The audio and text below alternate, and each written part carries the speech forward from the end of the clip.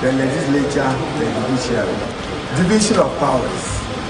It endowed us that Parliament shall be responsible for law making. President Nana Addo Dankwa, first of all,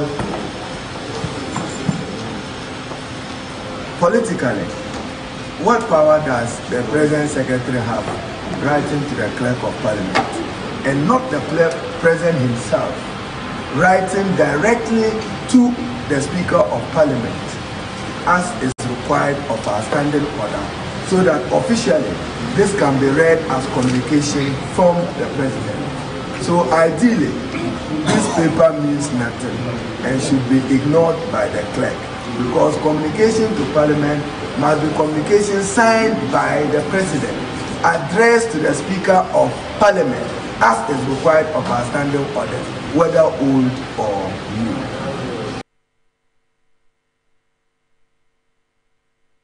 Unfortunately, Mr. Speaker went beyond expressing this disagreement and rather pronounced judgment on what in his view was wrong.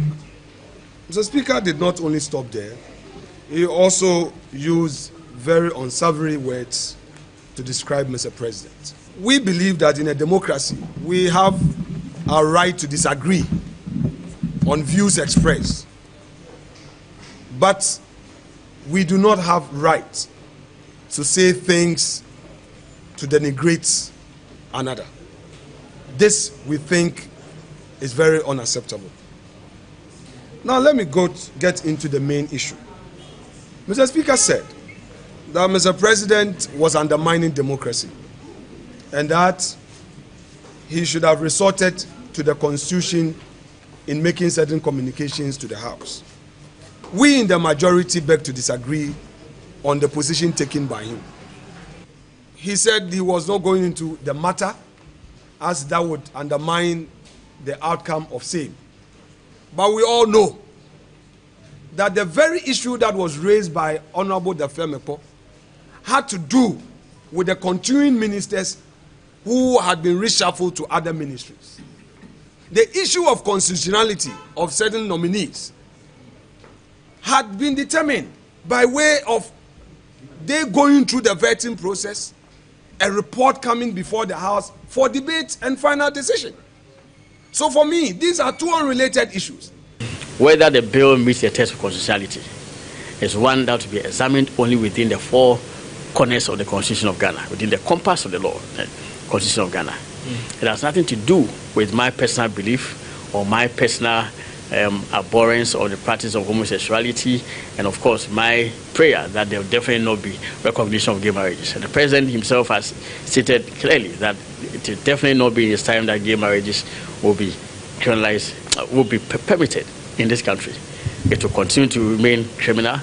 The laws of Ghana, as far as we are concerned, on marriage, recognize marriage as a union between a man and a woman, and so shall it be. But the question as to the other aspects of the bill, whether they meet the test of constitutionality, is a different issue.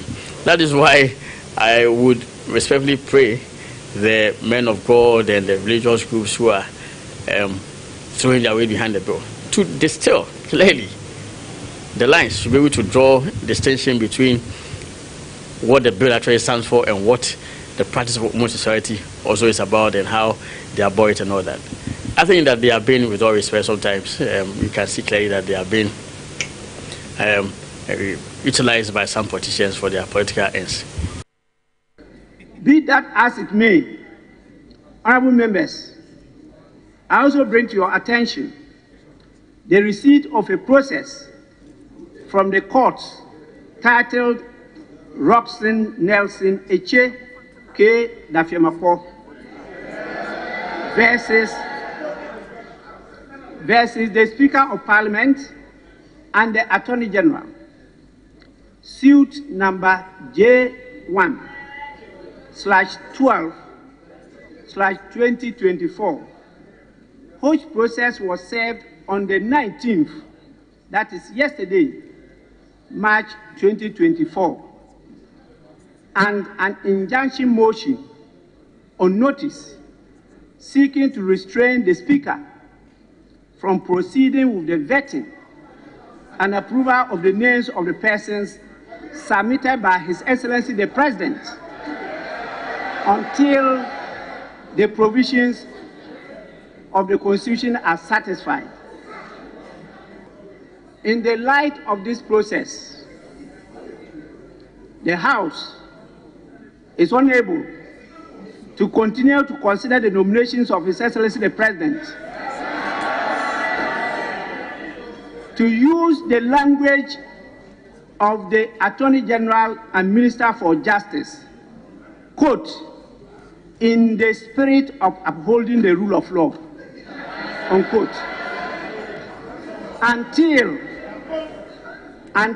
after the determination of the application for interlocutory injunction by the Supreme Court. Honorable members, this is the precedent that is being set by His Excellency the President for all Ghanaians to follow. Well, all of what we have played to you this morning defines and clearly sets the premise for this conversation this morning here on Key Point. The various aspects you've seen that the Attorney General speak, also the minority and majority in Parliament, ending with the penultimate by the Speaker of Parliament, the decision not to go ahead with approval of the ministerial and deputy ministerial nominees who were vetted by Parliament. Good morning.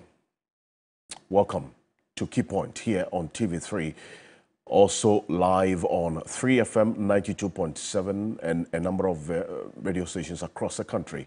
On this program, we discuss the most topical issues of the week with our well-informed panelists who have the nation at heart and ensuring that what we say helps in the growth and development of this country in many ways. We are live on DSTV channel 279, also on Facebook and X, all across the world on 3news.com. This week has been characterized by a looming clash between the titans, the legislature and the executive. The Speaker of Parliament, as you just saw, Alban Suman Akinfo Bagben, and the President Akufo-Addo, taking jabs at each other over the latter's refusal to receive and sign into law the anti-LGBTQ plus bill, which was recently approved by Parliament. Now, the Speaker saw this strongly worded statement that he read on the floor on Wednesday, described as contemptuous the President's letter directing Parliament to cease and desist from transmitting the controversial bill, to the presidency. Now, we'll delve deeper on the back and forth between the Speaker and the President, and also a letter from the Attorney General insisting that there is nothing that legally stops Parliament from approving the ministerial nominees who are now victims of this impasse. This conversation this morning we would have, together with, in fact, the plaintiff in this interlocutory injunction suit that the Speaker referred to, Nelson Eche Dafiamepo, the Member of Parliament for the South Dai constituency and also private legal practitioner, is one of the sponsors of this anti-LGBTQ plus bill. He's going to be joining us in the studio to have a conversation, all of how things have played out this week, together with all my other lawyers who are going to be joining us, plus representatives of political analysts as well. So we'll have a conversation this morning. Stay with us here on Key Point. Also, the Electoral Commission of Ghana has clarified the concerns that some of its biometric verification devices, BVDs, have gone missing and may potentially affect the integrity of the 2024 general elections. We'll look into these allegations and, in fact, the responses of the Electoral Commission for that matter on the back of the Minority Leader Kessler Atuforsen's concerns earlier this week. And then yesterday we got to know that some 28 BVDs have not been returned to the store of the Electoral Commission after the district level elections. We will have a conversation this morning. So, make a date as always. We are live on TV3 Ghana on Facebook, so you can connect with us. Apologies, last week we couldn't do so. We're all victims of the situation with the internet, but we are back live on air. My name is Alfred Ocansey. On behalf of the rest of the team, welcome to Key Point. We'll be back shortly after this quick break. The conversation starts right now. Stay with us.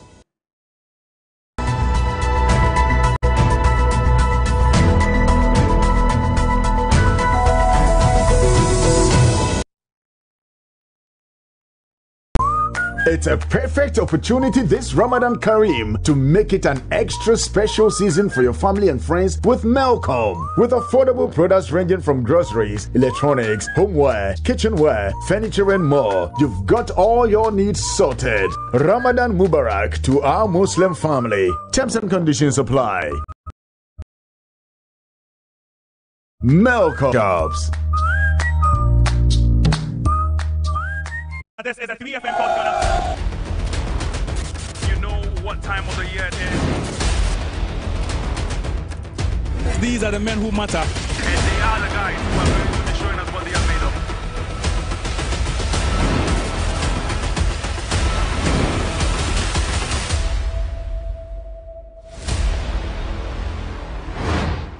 That clearly tells you that these gentlemen are ready. 3FM Tour to Ghana.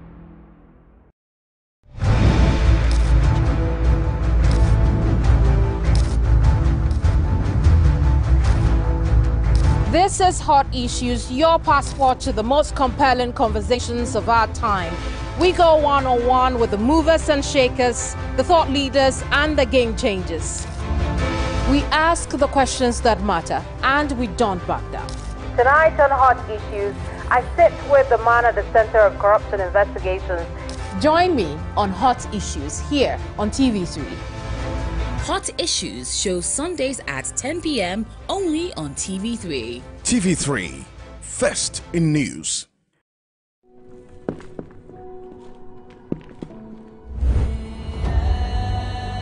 This season, 2 individuals. Bonds will be built. Love will exist. Betrayal will be served. Are you ready? The most controversial reality show hits your screen. Perfect Match Extra. 50,000 Ghana cedis at stake. If you are 20 years and above and want to find genuine love, join our private screening to be part of the show. Screening will take place at the TV3 premises, Kanda. Go to forms.pmextra.tv to pay a registration fee of 500 Ghana cedis and register with your details and professional photograph of yourself. Private screening for ladies will take place on the 30th of March and the 31st of March for the gentlemen. Love, betrayal, heartbreak, and triumph. This April, witness the journey of a lifetime. Perfect Match Extra Season 2 coming soon on TV3 and pmextra.tv. Hallelujah! Amen! Stop the spirit! Stop us your press right now.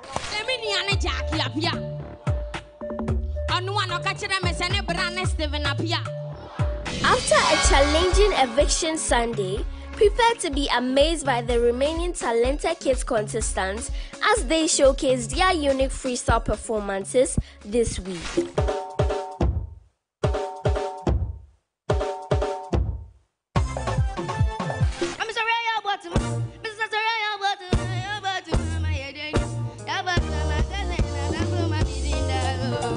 Stay tuned for an exciting STEM segment and ensure your favorite contestant stays in the competition by dialing *713*13# or downloading the TV2 Reality app to vote. The winner of this year's Talented Kids competition will embark on a 10-day educational and talent development trip to the Netherlands powered by the CTIW Foundation, impacting our generation today and beyond. Talented Kids, free to play. Talented Kids shows on on TV3 Sunday at 4 p.m. Powered by Indomie. Sponsored by Coco Plus. Deluxy Acrylic Paint. Frutelli Calipo. Vitamilk. Pepsodent Cavity Fighter. CTIW Foundation. CTIW Foundation. And supported by... She's got over 20 years experience in the world of architecture, started her education here in Ghana, Wesley Girls for that matter, and continued in the United Kingdom. She's back here in Ghana doing tremendously well in the world of architecture. From the age of about 8 or 10, my dad had a house built, and I used to go to sites with him. Here in Ghana? In Ghana. Okay. So that was my first introduction to construction. She was the consultant and the woman in charge of renovating the National Museum, which currently has become a national pride for all of us. Alice Asafoje is our guest here on Today's Woman for this week, Saturday, 3 p.m. right here on TV3 with me, Cookie. Stay tuned and please don't miss it. Today's Woman with Cookie T shows Saturdays at 3 p.m. on TV3. Brought to you by Latex Foam. Vlisco. Hello there, my name is Princess Fathia Nkrumah, and join me this weekend on the Ladies Circle. Lisa Dominic actually made a statement. She's looking forward to seeing African actors earn royalties for their works. The NFA will have to engage with directors and actors, and then based on those conversations decide on who would be best suited to helping the guild, and then we move from there. But for Ghana, I don't know, I just don't see light at the end of the tunnel. I'm worried. It's very problematic. Games. Oh, wait, jump on the treadmill! You jump on the treadmill and type the numbers and then you run! Have you ever disliked a movie everyone seemed to love? Yeah, every now and again I'm thinking, what's a crap? The Ladies Circle shows this Saturday at 6 p.m. on TV3. Brought to you by Yaz Sanitary Pad, Onga, Yumvita, MTN, Cowbell, Our Milk. Luckily, the gentleman says he's afraid. He's afraid of tomorrow. He's afraid of what could happen, but it's not happened yet. The ex-boyfriend has transferred all his properties into my wife's name, where she manages all his estates and affairs. The probability that the reconnection could happen is very high. There's no one in this world other than your ex, somebody's wife, to cry out your divorce issues. When you are married, you're supposed to establish boundaries. And this is how far the boundaries shoot. And so when something interferes with these boundaries, you should be able to rise up and say, no, darling, that's not what we agreed on. She may have the best of intentions, but remember, the road to hell, they say, is paved with good intention. Confessions shows on Saturdays at 9:30 p.m. on TV3. Brought to you by MTN.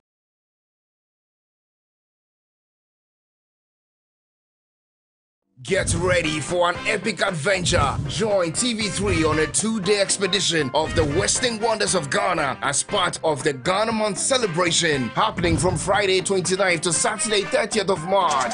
This is Journey to the West. Explore the rich history of Cape Coast Castle. Walk through the lush forest of Kakum. Witness the breathtaking Inzulezo Stilt Village for a journey through time. Immerse yourself in the magic of bonfires, groove to sensational music performances, and experience the beats with DJs on rotation. Indulge in mouth-watering dishes and refreshing drinks while creating unforgettable memories. Don't miss the chance to celebrate Ghana's beauty and culture. Join us for 2 days filled with adventure, culture, and a whole lot of fun. Journey to the West. To book a seat for this Odyssey, call 0264-932732. It's Journey to the West. Hashtag Ghana Month Celebration. Hashtag Journey to the West. Hashtag Explore Ghana. Brought to you by Malta Guinness.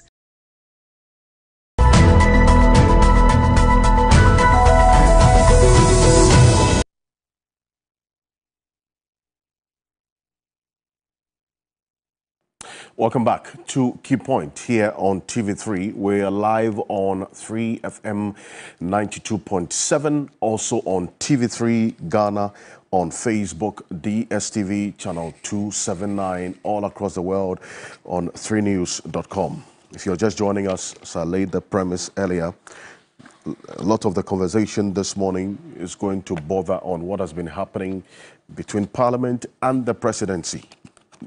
Two of the three arms of government that we have in this country.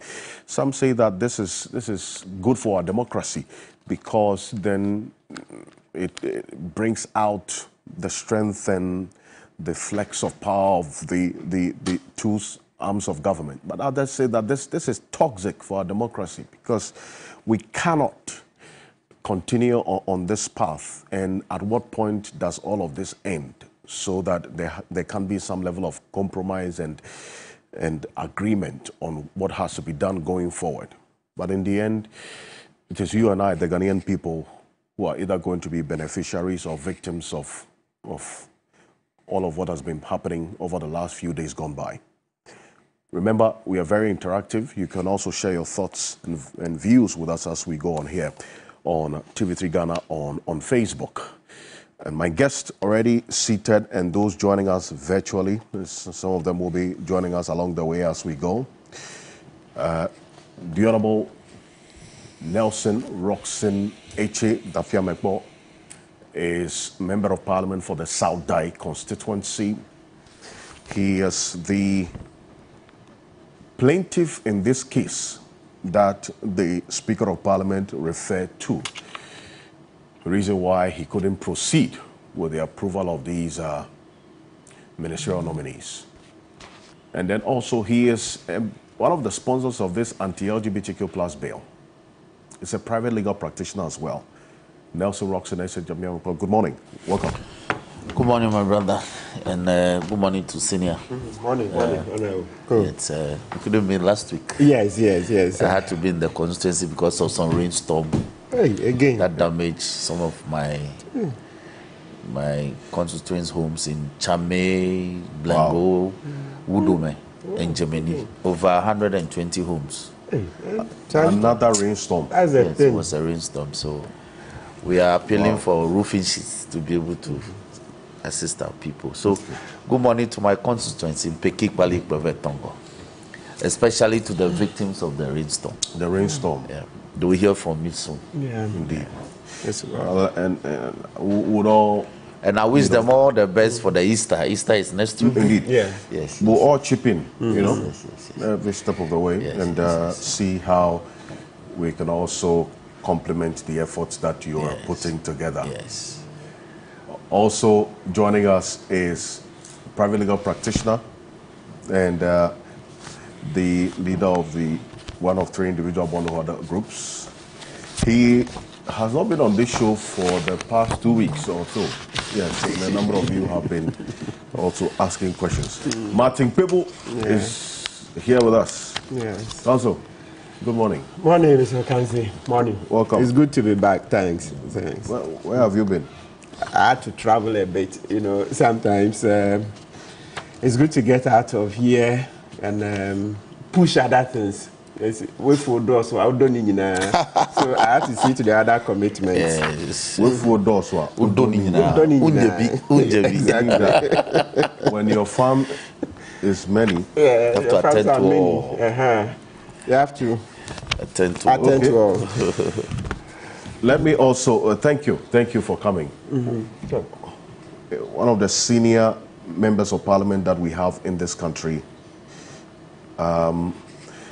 one who is also a private legal practitioner for that matter, served in a number of ministerial portfolios that we have in this country, has contributed his due to the democracy and development not only of parliament but of this country in its entirety. I'm talking about the Honorable Samuel Atachia.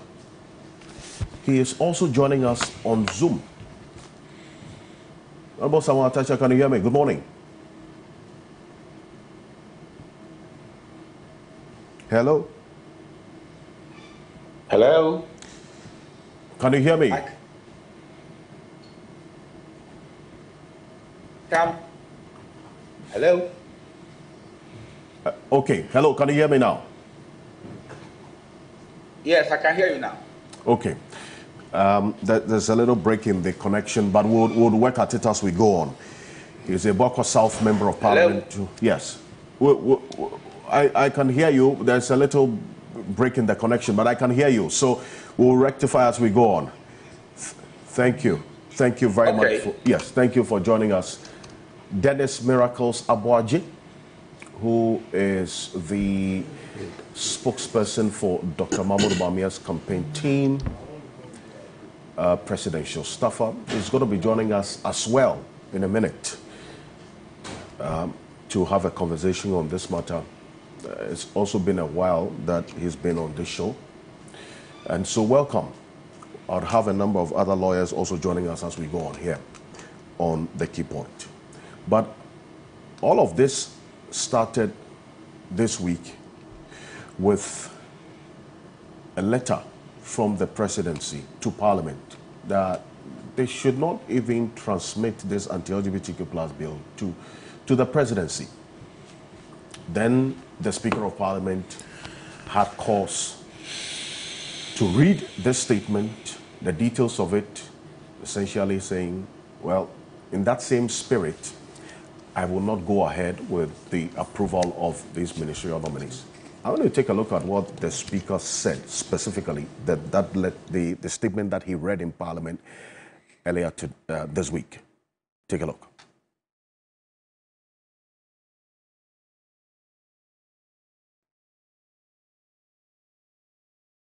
The rejection of a bill's transmission without constitutional basis introduces a precarious deviation from established democratic practices and norms.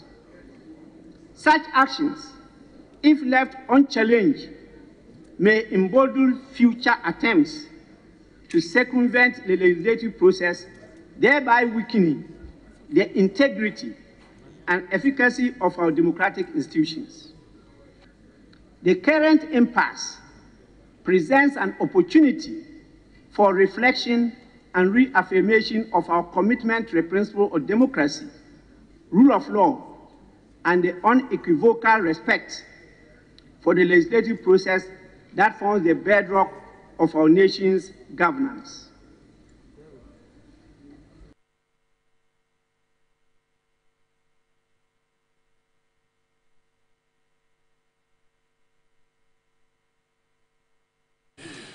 Well, so that is the Speaker of Parliament there. And as we go on, I'll show you some quick text of some of the things that, he captured in this statement, which has been described as worrying for some. Others believe that it is good for our democracy.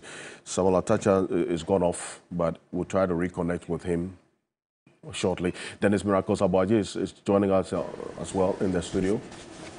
Dennis, good morning. Welcome. Good morning, Alfred. Good to see you. It's been a while you have been here. Yes, and you have been doing a lot of things, a lot of different things that we'll talk about later. I see. I'm sure you know. Don't wait for further comment. I said we'll talk about it later. Certainly. Exactly.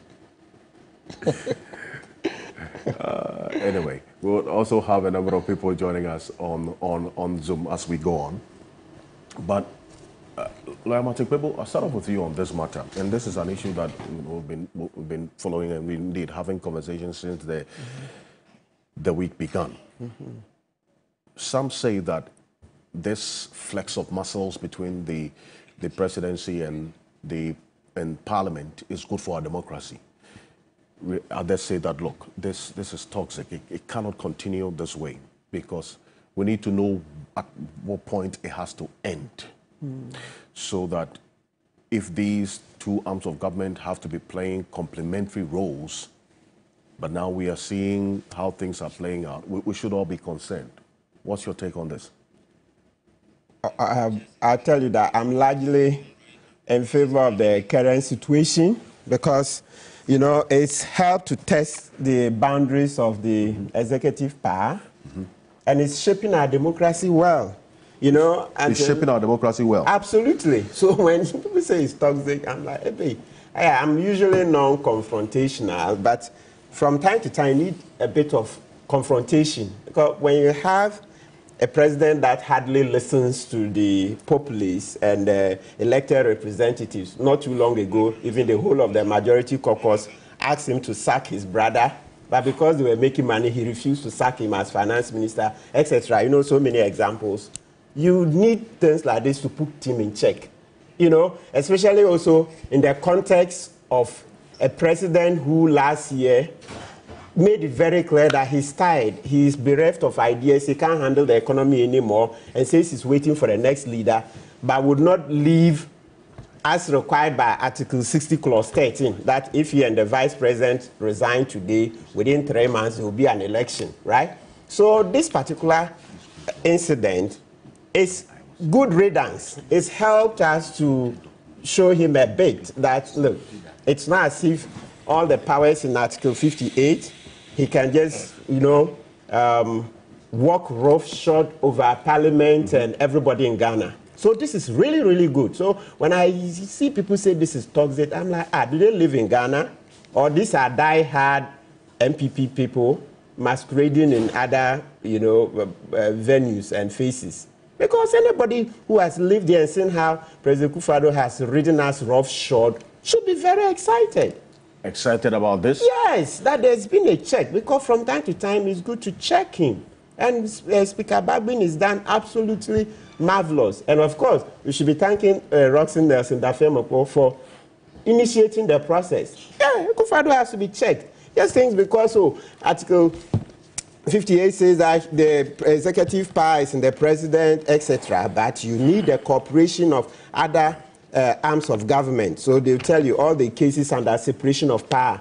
They'll tell you that yes, there's separation of power, but there's also cooperation and interdependence, etc. You hear the famous Youngstown sheet case, in constitutional law, and we also have to form Attorney General.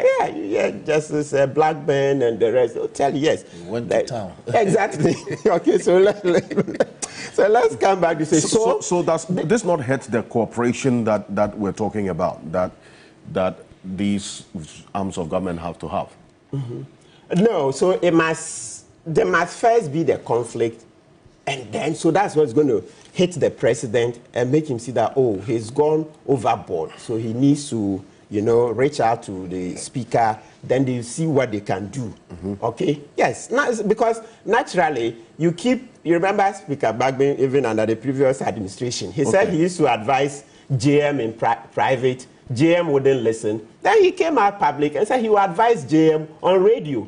So if everybody's been talking to Akufo-Addo will not listen as president, this is the next step. So you just take it. And so, but let's get this point to be very clear.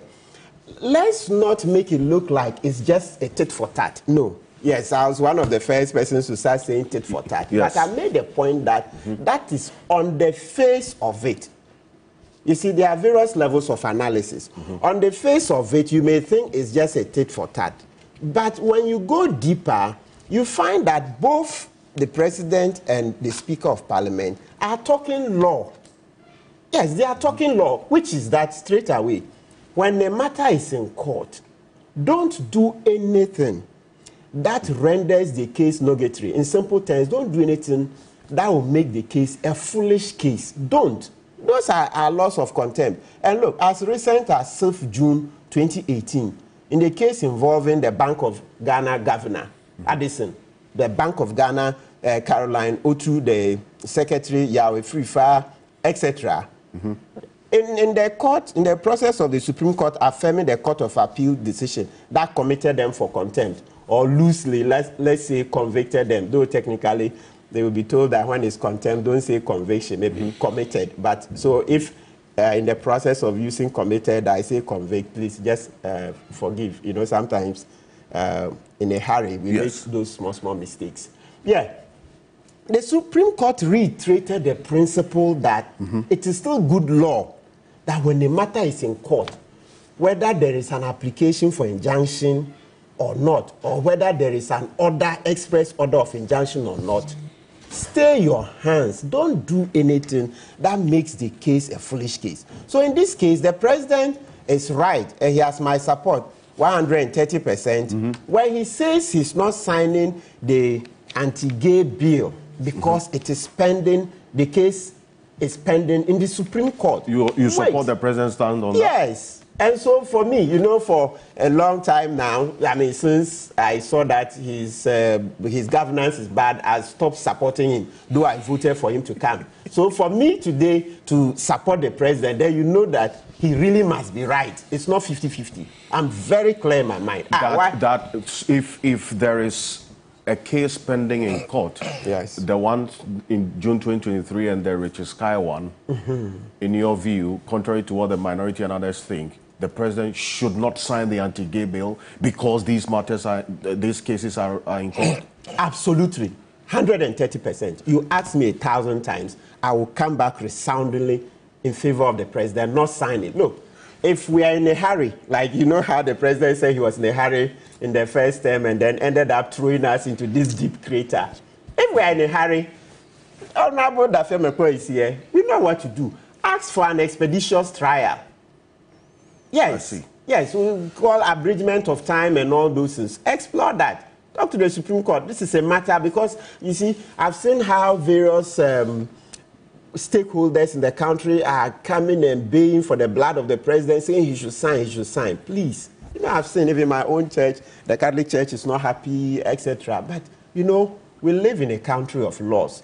Yes, we know in the past the president hasn't, you know, his conduct hasn't been the best. Okay, it's about the worst performing president in recent times, right? But that notwithstanding, he says this time he wants to live within the law. And living within the law says that he should not sign until the Supreme Court is done. Yes, let's give him that, because we are building a democracy. Otherwise, we are saying that because while the e-levy suit was pending, he went ahead and signed and all those things. So because of that, it follows that he must sign this one too. Then it means that we're saying we should not improve our governance. That's the argument.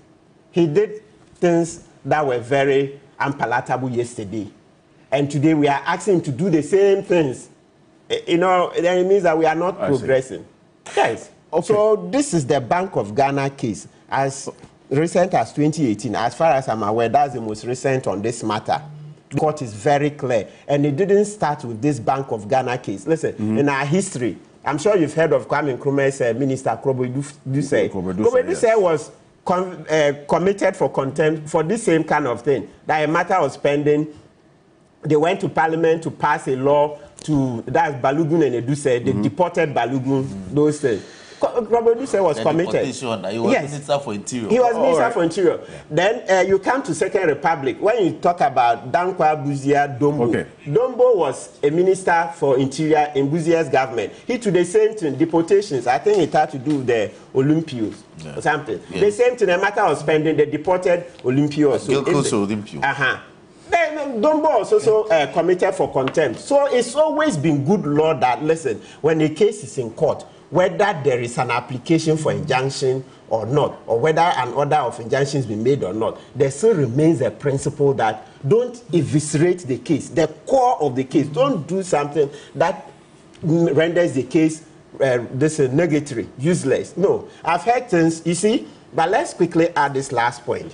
What we have is that it's also true that when it comes to statutory duties, government, you know, work and the rest, the fact that the courts have not been granting injunctions lightly doesn't mean there is a principle that a public officer can never be injuncted. Right. Please, let's get that very clear. I've seen some analysis. Look, there can be 1,000 cases. Right. So let's repeat this. That all those applications, when you seek to injunct a public officer, all of them have been dismissed.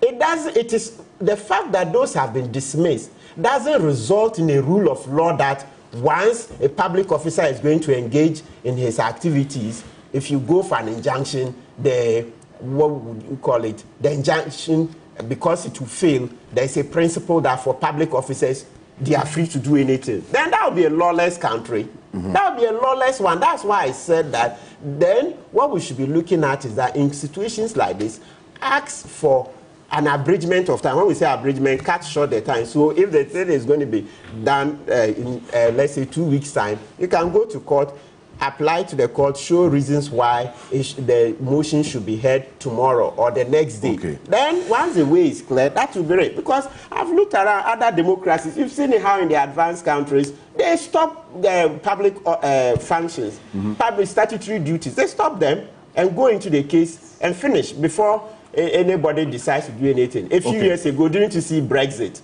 A few years, didn't you see? If in Ghana here, let's look at one classical example. In the previous administration, Professor Kweku Asare, in one of the cases, when took this constitutional review matter to court, a lot of us were not happy because we wanted constitutional review, the constitutional review to be done quickly, right? So that we amend the constitution and get better governance. Yet he took the matter to court. What did JM do? There was no application for injunction. No order of injunction was granted. Yet JM was president, right? He stayed his hands for over 2 years. By the time the Supreme Court was done, time had run out. So long story short, eventually we didn't get the constitutional review that we needed. And since then, Akufo-Addo came, he promised you do some things, he didn't. We didn't get election of MMDCs and the rest. See how we lost. Yet it was just one person who went to court. And the rest of us have lost so much. Yeah, that is rule of law. So today, to say that, we should just ignore the Supreme Court processes and ask the president to sign the anti-gay bill, it's not something I can support in good conscience, not with the law that I know. Well, and in the same measure, the speaker too would not ask for the approval to continue until the Supreme Court is done with Honorable Dafia Mekpe's case. And let's add this. Look, I want to hold on to that thought. Don't lose it, respectfully, because there are others who might hold contrary views based on the position that you've taken. But Honorable Samuel Atachian is joining us on the telephone now because our Zoom connection to him, because of where he is, there's a little break in it. Good morning, Samuel Atachian. Can you hear me? Hello? Hello, good morning.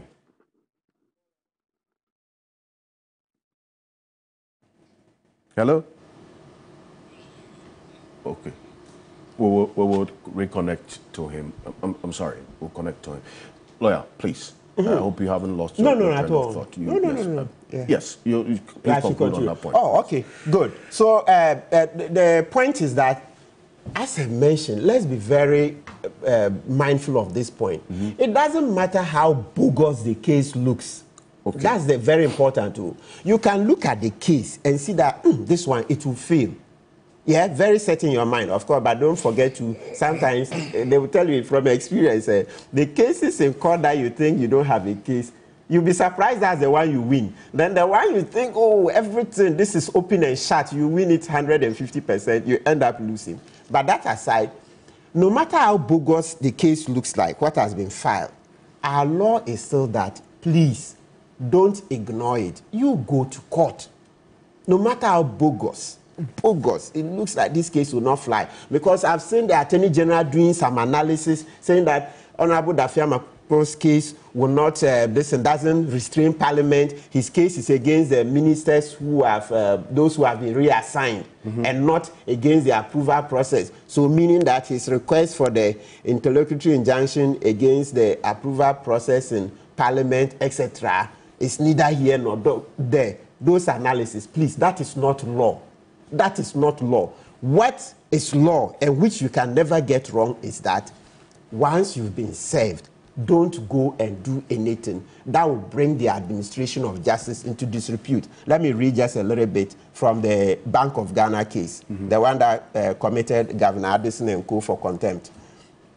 It said that the Supreme Court, relying on the case of the INRI Efiduasi Stool Affairs, number 2, that's Republic versus Numa Pau, President of the National House of Chiefs and others, ex-party Amea, the second, number 2. Exactly, yes, he was quite a famous and good guy. In holding 1, the Supreme Court held per Aqua GSE. So for Kufu, hey, yes, Antua, oh, God bless her. You know, last year by this time she was leading the charges against the obnoxious policies of yes. Okay. So for Kufu, God bless her. Yes. Miracles. Hold on. The government was giving us haircuts, very dangerous haircuts. Okay, it says contempt of court was constituted by any act or conduct that tended to bring the authority and administration of the law into disrespect or disregard, or to interfere with or prejudice parties, litigants, or their witnesses in respect of pending proceedings. And contempt of court might be classified either as direct, indirect, blah, blah. So you've heard it. So anything that tends to bring the authority and administration of the law into disrespect, sometimes we say disrepute or disregard, you say. So you go on and on and on. So the Supreme Court is saying this particular one is always hanging. And don't forget the contempt powers are very wide, very wide. So don't restrict it to application for injunction or an order for injunction. That has never been our law. Okay. It's never been restricted to just an express order or a pending application. No. And also let's add, there's the Republic versus High Court. This case, we often call it ex parte Mofat, but it's not. It's ex parte Aloti, right? Republic versus High Court. The Mofat case, of course, lawyers can identify with it, but we should begin to call it by its proper name, ex parte Aloti. Yes, a few days ago, Samson Ladia drew my attention that, hey, Martin, shouldn't we be calling it its proper name? Yeah, Republic versus Mofat and others, ex parte Aloti, 1971, GLR. That's where they tell you that once you have an application for injunction pending, please don't do anything. Don't do anything. If you do anything to stultify it, it's also contempt. So for me, once in both cases, the Sky case and Honorable Dafia Meko's case, there are applications pending, the Speaker shouldn't do anything. And even, as I've said, the pending applications are not my strongest point. My strongest point is that once the substantive rates were filed, the law is that don't do anything that would, render the case a foolish case. So even without the applications for injunctions, I would still have supported the president for his decision not to sign, and I would have supported the speaker. So the pending applications for injunctions are just I'll call them a gloss. I'll call them a gloss. Well, Matubebo, thank you for this, and we'll try the Honorable Samuel Atacha in a bit as well to see if we'll get him back on the telephone as we go on here on Key Point on TV3. But Nelson Rawson Dafimo, who is the plaintiff in this matter, is with us. You made reference to something the Attorney General said, the analysis he has done, which you say you have a different view on. We'll play that exclusive interview that my colleague Joseph Akable had with him 2 days ago on this matter. But this issue has both political, legal, social, financial angles, considering the president's comments and then also the Speaker of Parliament on this matter. Miracles, what exactly is the difficulty, and I say difficulty for lack of better expression, in having the president sign this based on the statements that he has made in the past? Has his position changed on LGBTQ and matters in this country? Well, and I take this from the political angle because, as I indicated, this matter has different angles that we're going to explore this morning. Alfred, good morning to you and good morning to my seniors, Honorable Roxanne and Lawyer Martin. I think that one of the things that it's obviously playing out again in this conversation is the fact that Ghana, we always and at all times have to find a way to polarize and unnecessarily make very genuine issues extremely partisan, and always find a way to box people into spaces where they are not, just to satisfy our parochial political interests. The law, as it has been passed, is a law proposed by MPP members of parliament and NDC members of parliament. Is that correct? You mean the anti-LGBTQ platform? Is that correct? Yes. It was approved unanimously by Not parliament. just approved. It's a private members' bill. The sponsors of the bill? Sponsored by MPP members of parliament. An NPP and NDC members of parliament. Is that correct? Indeed. I just want us to, you know. That's established. Number two, the law, when it was presented in parliament, and all the work that was done at the committee level was done purely on consensus by both MPP members and NDC members. Is that also correct? That's true. Number three, the law and its passage on the floor of the House and all of its accompanying amendments have been done by both MPP members and NDC members. As a matter of fact, you've had several views in terms of amendments raised on the floor of the House. Recently, I was reading one about Honorable Sosu Madina MP, NDC MP, who was saying that he was completely against jail term for citizens who are engaged in LGBTQI. So, you want me to stop? No, let me go on to the telephone before we lose Samuel Atacha again. Okay. Hold on to that thought. Don't Okay. lose it. Samuel Atacha is joining us as a member of parliament for Boko South. Is a senior member of parliament, for that matter, in this country, and then also a private legal practitioner in good standing. Can you hear me, Council? Good morning.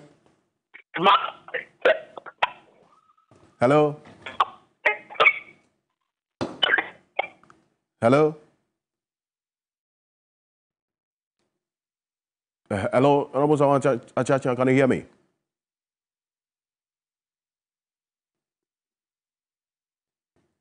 Hello?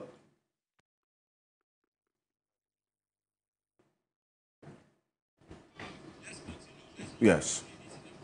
Okay, so we'll try the line again and understand that there's some issues with the connection. We'll try it again. And so essentially, you make So the point law, about... the law, yes. as has been passed, it's a law purely passed based on consensus, largely by everybody across the political divide. On the floor of the House, there was a complete consensus on the passage of the law. There are members of parliament who raised issues of amendments in the law, and these amendments were either carried or thrown away. But in principle, nobody from the MPP or the NDC side has been against the passage of the law. That's a fact. And the law has been passed. I mean, approved by parliament. I mean, yes, approved by parliament. Then it has to be transmitted to the president for the president to assent to it or otherwise, or raise concerns. Don't forget, when it's transmitted to the president, it is not only assenting to the law. The president can also communicate back to parliament on areas of concern. A lawyer, I don't know if I'm right. On areas of concern. So it's not as if the whole process ends at the point where parliament transmits to the president and the only thing left is for president to assent. The president, under the law, is mandated to look at it, and then areas of concern he can write to parliament and say that I've received the law, but I think that you should look at A, B, C, D. And then parliament also, under the same law, can look at the concerns and the issues raised by the president and also go back to look at it and get back to the president. So it's a process. But unfortunately, this whole thing of us making it look like the process is ended and that the only thing left at this point is for the president to just sign is wrong. It's erroneous. It's completely misplaced. It's false. That doesn't end there. In between, a citizen of the republic or citizens of the republic who also have rights under the same law that other people have utilized to push a private member's bill says, I have concerns with the law that is about to be passed. And if this law is passed in the manner in which it is, because I've read it. And I can bet you about 80% of the people who are making commentary and saying all these things haven't read the law. How do you know that? But I've spoken with people. You cannot say with certainty. I can tell you that some of the people that you interview, sometimes ask them if they've seen the law. Ask them. I can tell you, ask them. Well, I am telling you. You say that so 80% of the people that I've spoken to. No, Alfred, I'm telling you, 80% of people I've spoken to haven't read. Okay. And I can tell you that several people have not read the law. The law, as it is, in fact, had to even be refined before it's transmitted to the president. And I can tell you there are members of parliament who haven't seen the final document. It's a matter of fact. Because it will be the clerk who will now sit down, pick all the conversations and amendments that have been approved and finalize, clean it up. It's a process. Clean it up before it's submitted. So even members of parliament may not have seen the final cleaned up law. And so they might have heard or seen drafts, which some of the things may even have been removed in the process of the discussion. So the final document itself, a lot of people haven't seen it. Then it goes to the president. When it goes to the president... the president at the time he was speaking to the diplomatic community said the bill is yet to reach his table after the number of days of approval by parliament. Exactly. So I think that's procedural. So in the process, somebody has taken it to court. Now the Attorney General tells the president that, listen, there is a case pending in court on this matter. What it means is that you cannot go ahead and do anything about this matter until the case is determined. Then the president, through the secretary, decides to proactively write to parliament and say that based on the knowledge of this case in court, I'm of the view that you should hold on to the processes before it gets to you. Because you see, there are specific timelines and tentatives and the process. If you transmit from parliament to me, I have a certain timeline to do certain things. Is that not the case? Yeah. I think it's a very simple matter. The president reserved the right under the law to write to parliament. Parliament reserves the right under the law to write to the president. I've seen letters from previous governments all the way from Rawlings writing letters through the secretary of the president to the clerk of parliament. I've seen the clerk of parliament write letters to the president through the secretary. And so as I sit here right now, if Lawyer Martin Kpebu and I are in a matter and I am served, and I assumed that maybe Lawyer Martin Kpebu may not have seen the notice, there's nothing wrong if I draw his attention to the notice that I am privy to, because Parliament may not have seen that notice. And so if the president said that I have seen this, and I think that based on that, I am requesting or I am asking that we halt the process until it is determined. I don't know why we are making so much fuss out of it. That's my view. Because you may not have seen that notice, and you could take an action that could be prejudicial to the processes that are going on in court. So it was a simple, proactive, under the law action by the president through the secretary. Then it gets to parliament. Then when it gets to parliament, you have a speaker of parliament who was out of town. He wasn't in town. He had traveled. Had to rush back to parliament simply because of this. Comes to sit in the seat and say that, well, because you have written to me and asked me not to do something, I find it, is it disrespectful? And so because of that, I am also not going to do something that needs to be done for the state to have a smooth run. And then the next day, he flies back out of the country to go and continue whatever he was doing there. It's fine. And the simplest description to it is the tit for tat. I want to show you where power lies. Well, because you just heard, it's not just about it. No, but that's I'm making an inference. No, I'm making an inference. The law. Don't forget, and I'll leave that one to Honorable Atachia and the MPs. I won't go there. I won't pretend as if I understand the processes in Parliament. But at least my little reading tells me that on the floor of the House, the Speaker doesn't determine what, the decisions that Parliament makes. It is the members of Parliament who make that decision. So you could have left it to the members of Parliament to rise and discuss and say, because of this, we are also not going to pass. But the Speaker of Parliament on his own, gets up and say, I am not going to allow Parliament to run simply because I feel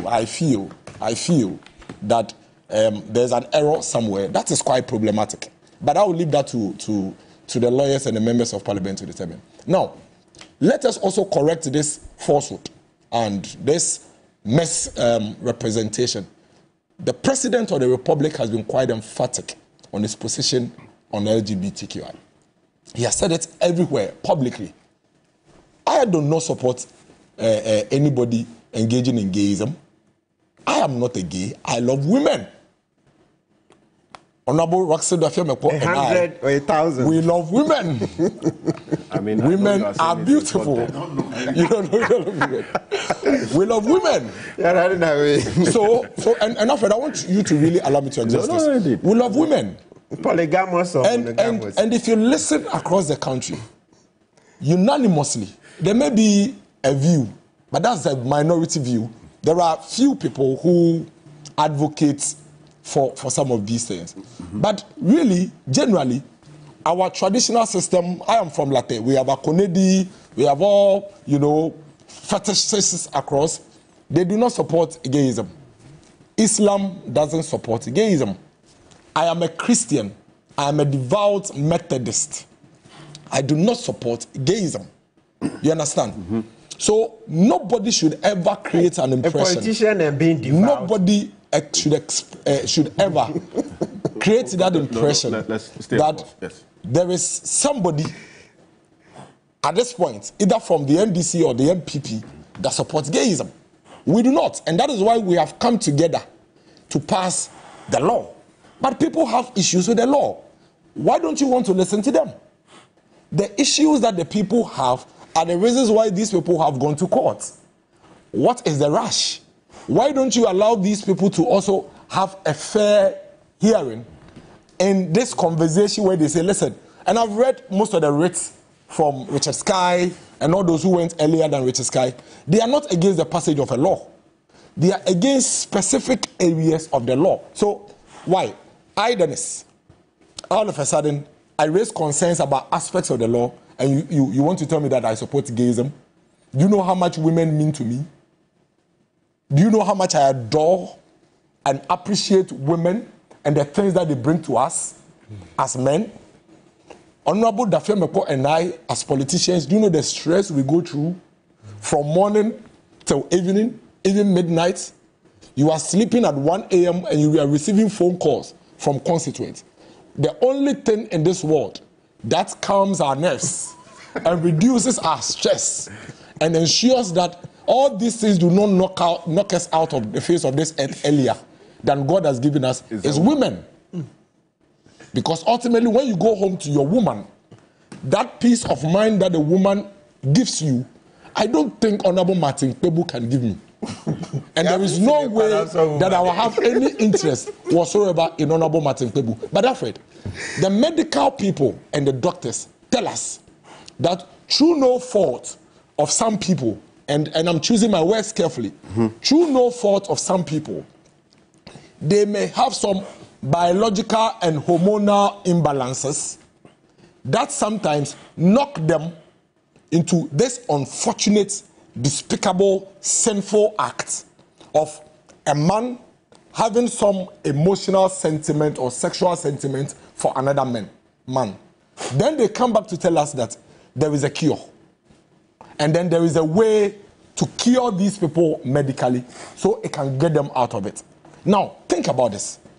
If the doctors confirm this, and you, Alfred, unfortunately, you have a cousin of yours or a nephew of yours who finds himself in this hormonal imbalance situation and begins to show signs of having sexual connection with another man or a girl having for another girl at the age of 13 or 14, your single responsibility as a family member is to take him, help him, take him to a facility and get a cure for him. But this is a social disorder and a medical disorder You know, there are two lines. So there are some people that are not medical disorder. In fact, right now in the world, there are some who are even trading it. There are some people who get into this simply because they think there's money in it. So we cannot assume that everybody is a victim. Don't forget also that there are perpetrators. People who are like that and who are luring our children and our family members into this. Please. So there are multifaceted approach in dealing with this situation. So if somebody says that you are passing a law that says anybody that is found in this should be jailed, and the person says, I have a problem with it, let the person speak. Because that person knows that he may find a family member or a friend in that situation that he could help that person, and doesn't want that family member to be thrown into jail when he really, genuinely could find a solution for that person. Why don't we want to allow anybody to have that conversation? Why? Why should we say that? Why should we say that if you make that point, I'm miracles, I make this point, then I'm gay? That's absolute nonsense. Well, I am not gay. Wait, Alfred. I do not support gayism. Let me land on this, then you can ask me. I do not support gayism. I am not gay. I am not a supporter of anybody that promotes gayism. But I am against a situation where you think you can speak, but other people cannot speak. Those who are in court have the same rights as every other person that is making a point. Don't we have professors, renowned professors that we have held in very high esteem over the period, making comments about this? And then all of a sudden, the thing is in court. The president says that because the thing is in court, I have been advised by the Attorney General that we should hold on. How does this make the president a supporter of gayism? Okay. Why? Why are we doing this to ourselves? This matter of the custodial sentence that you made reference to, I recall that prior to Alexander Afenyomarkin becoming the majority leader, this was one of 15 amendments that he sought to make to the status of the bill at the time. But he withdrew a number of those amendments eventually. The Honorable Nelson Roxanne Dafiamako, this custodial sentence matter that came up on the floor, yes. Specifically, how did this debate on that aspect of this end? I recall that was raised by Alexander Afenyomarkin, is it not? Yes, it is. This 3 years, 5 years custodial sentence. Yes. How did it end? Now, thank you. This bill has been in a product in the mill for the past 3-4 years. Now, after I went through consideration is the stage where we actually do the enactment, what we call the enactment, what we fix the law. A should be here, B should be here, T should be crossed, I should be dotted. When that is done, it is taken to the third reading and passed.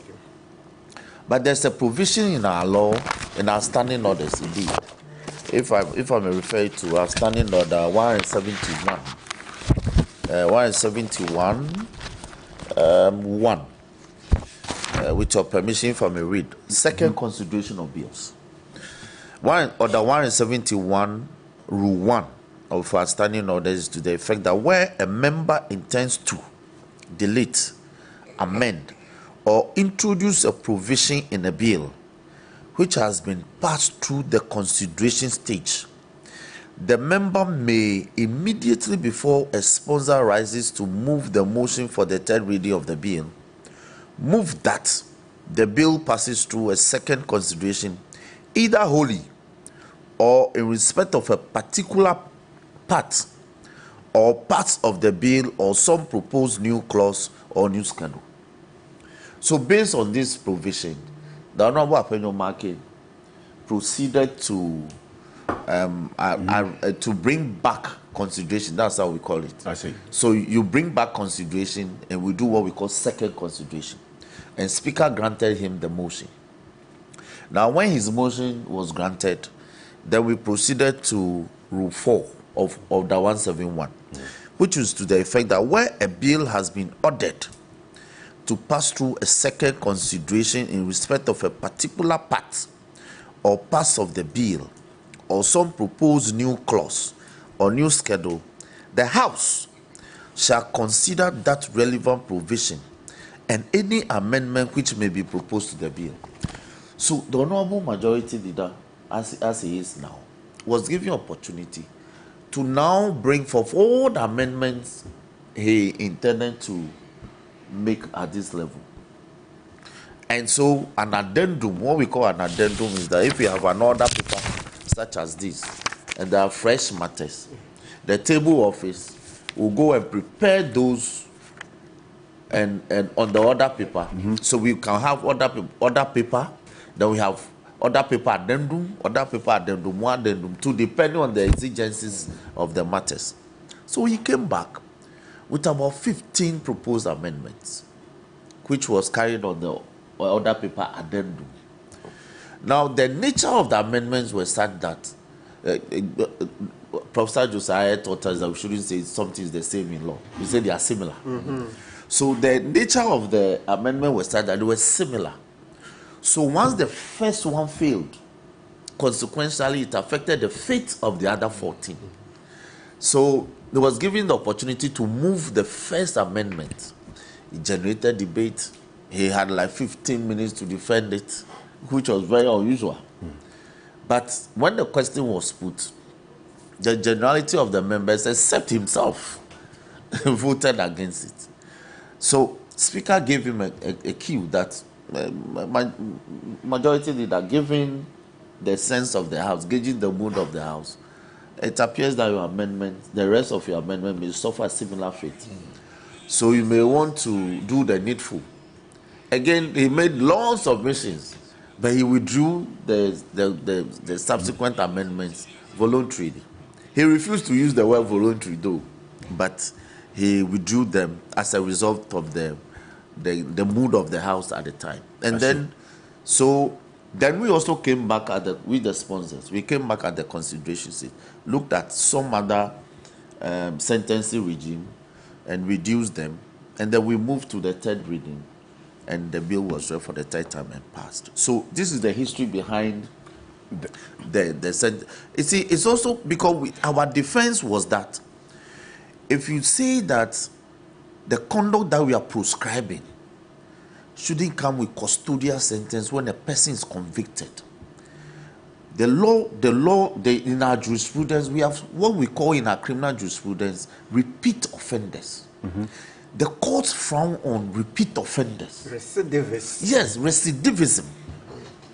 The courts frown on that. So once you are just finding the person, the law ties the hands of the court to the extent that they cannot impose a custodial sentence. The person will be returning every other day with the same offense.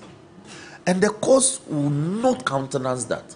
So we give them opportunity to impose a custodial sentence where we have repeated offender or recidivism.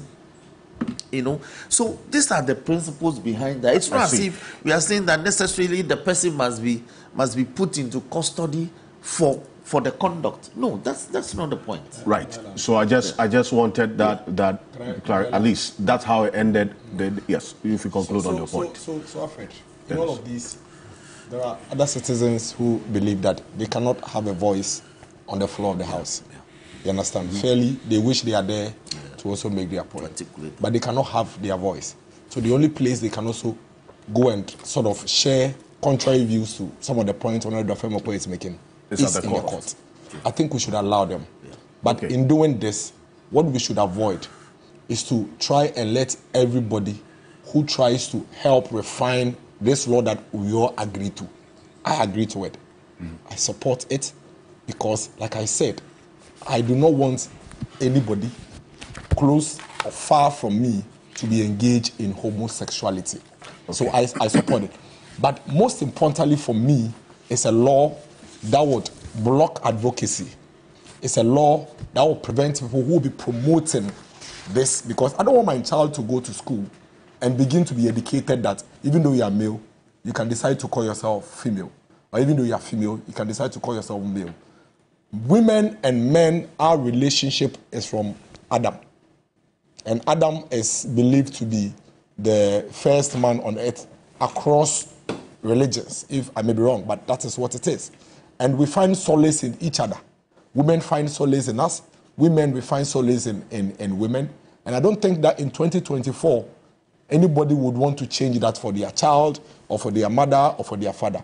But we need to tread cautiously as we pass the law, so that we pass a law that's just as we've done in Parliament, consensus, everybody agrees to it, all politically divided, we all agree to it. Let's pass a law that everybody believes that this law would be beneficial to the entire citizenry. And that is why we don't have to necessarily rush and pretend as if today, for example, if the law is not passed today, it doesn't mean gayism is allowed. There's a law already in existence that abhors gayism, and that is against anybody engaged in gayism today. Even though the anti-LGBTQI law hasn't been passed. Today in Ghana, you cannot engage in gayism. Except it's just a sex. Exactly.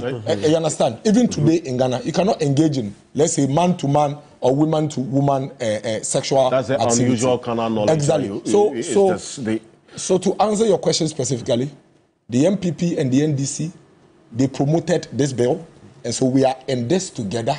The president hasn't said whether he is or he is not going to assent to the bill, because he hasn't gotten there yet. It is only when it's submitted to the president and it's received it that that question would even come in. What is happening now is that a citizen of the republic has gone to unstop the president and parliament from passing the law. The point that Honorable Speaker of Parliament made in reference to Honorable Dafia Mepo's case, and he's here, maybe he can clarify. After the 20th of March, that Right Honorable Speaker of Parliament made that pronouncement and flew back to Ghana. And by the way, it's paid by the people of this country. Flew back out of Ghana. That point when was being made, Honorable Dafia Mepo's case was actually not there in the courts. Well, that's another because calm down. Yes, the plaintiff is here, so he will respond. No, but you have a search report from the court, so maybe the courts are lying. No, it was. I am don't calm down. Calm down. The injunction. You can file a case in court. But his application for the injunction was done on 21st of March.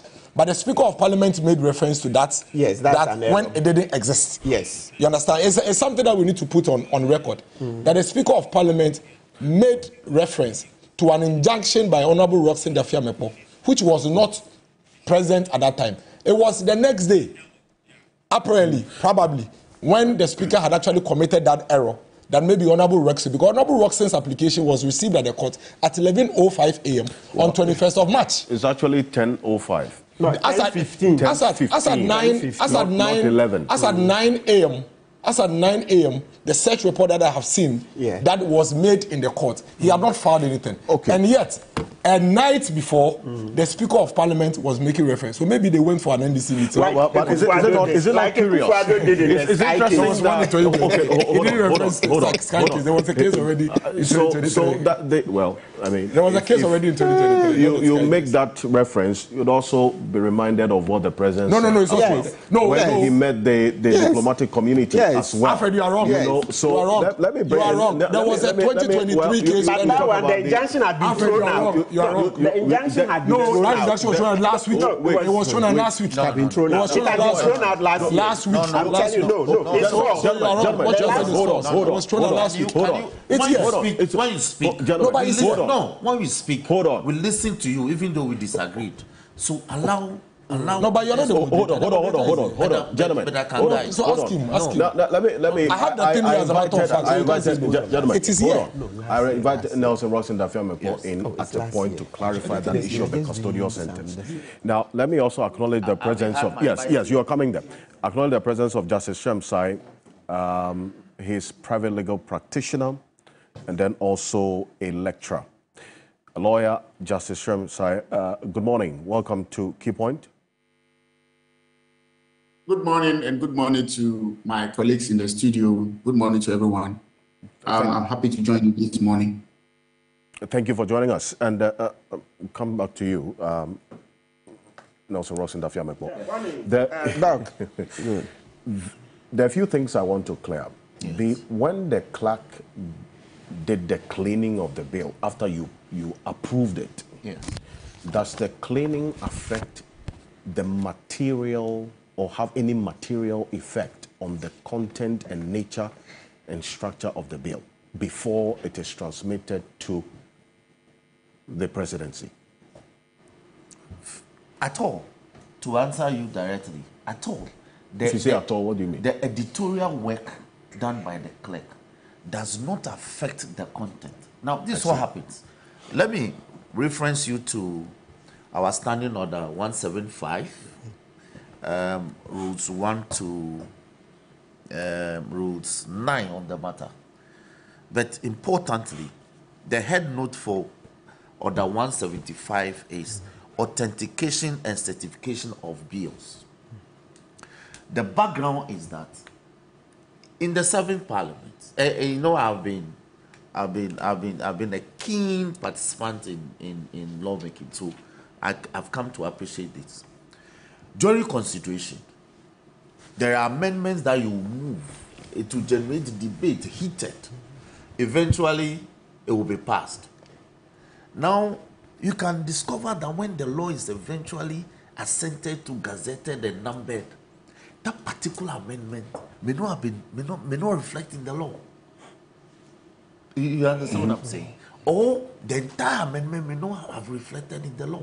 And if you look at our lawmaking process, it was a lacuna in the procedure that we dictated. So in fashioning the new standing orders, we decided to introduce that as part, just like winnowing. Winnowing is when there's so many amendments to a legislation, like the new Land Act.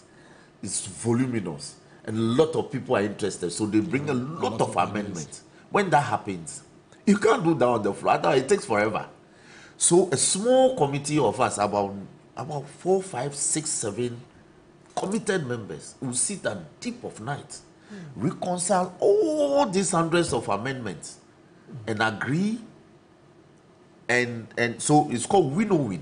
Yes. So we winnowing the amendments.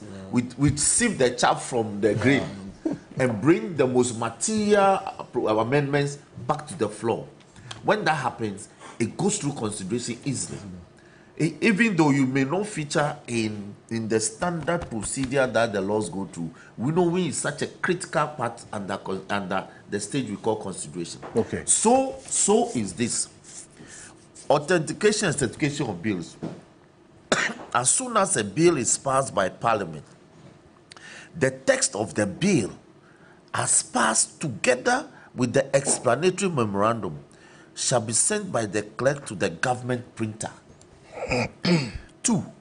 The government printer shall print at least 4 copies of the bill on vellum paper or on a paper of enduring quality, and return the copies to the clerk. These are constitutional language. 3. The clerk shall, on receipt of the copies, ensure that the text compares correctly with the bill as passed, and if the clerk finds the copies to be correct, sign a statement on each copy as set out in the Form 1 in the 7th schedule, and the authenticated copies shall be sent to the President for assent. All right. Now, so this stage, you deal with the editorial, you cross T's and you dot I's. That's fine. I just wanted that card because of the point that Dennis Miracles made, that some of you have not even seen the final bill, which was to be forwarded to Parliament because some changes would have been made that you are not aware of. So I wanted to find out if the work of the clerk affects the content, the material aspect of it. It does not. The clerk has no such power to do great. that. I want to move to the next issue. Now, the second point I want to make is, this is the original bill as we submitted to Parliament. With the amendment, it contains 25 provisions on a 21-page document. This is not the same thing that has come out of Parliament. Exactly. It's been baked. Yes, exactly. This is the raw bread that went into the oven. The point. What has come out is the baked material. Exactly. Now, the issue regarding this matter, and I want to offer some education here. Dennis got it wrong because, you see, in respect of private members' bill, which is not a government-sponsored bill, the procedure provided by the Constitution is different. The Constitution in Article 106, where are you? Yes, this is Article 106. 106.12 is to this effect. The provisions of clauses 7 to 10 of this article shall not apply to a bill certified by the Speaker as a bill to which the provisions of Article 108 of this Constitution apply. And accordingly, the President shall give his assent to any such bill when presented for assent. What does Article 108 say then? It says that Parliament shall not, unless the bill is introduced or the motion is introduced by or on behalf of, the President, A, proceed upon a bill including an amendment to a bill that in the opinion of the person presiding makes provision for any of the following.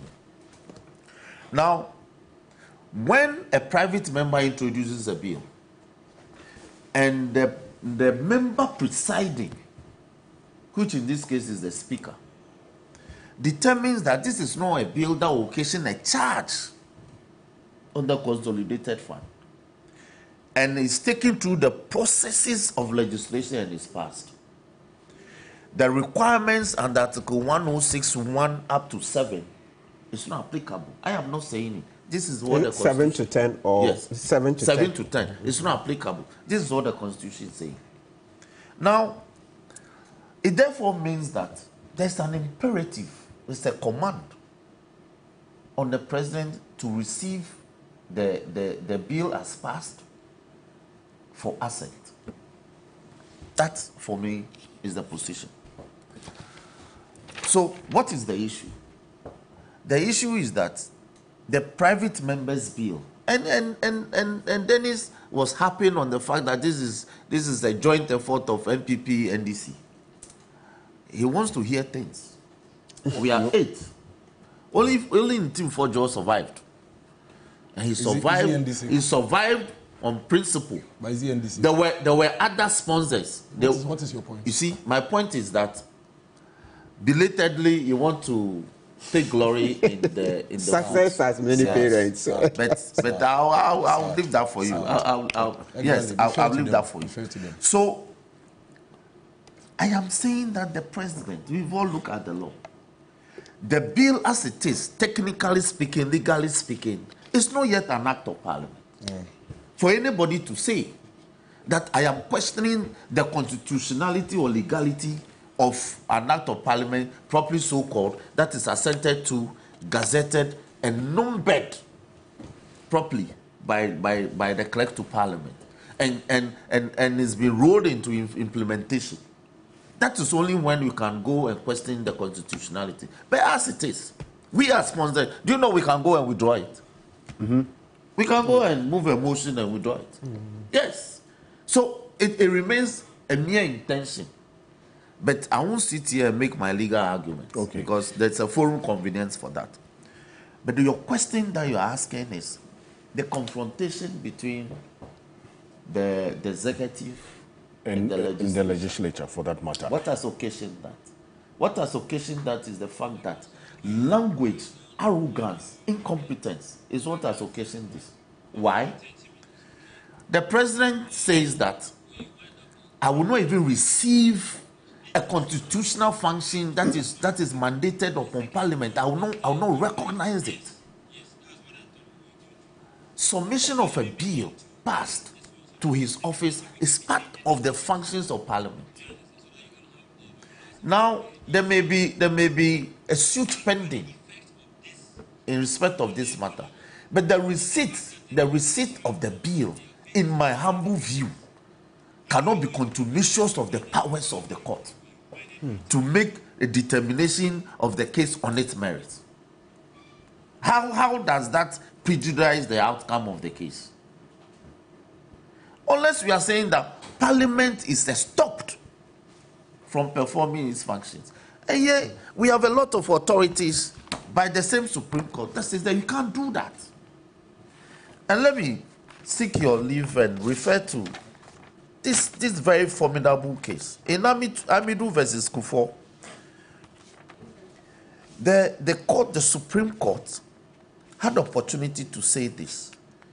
And this was the opinion wrote by Justice Pega.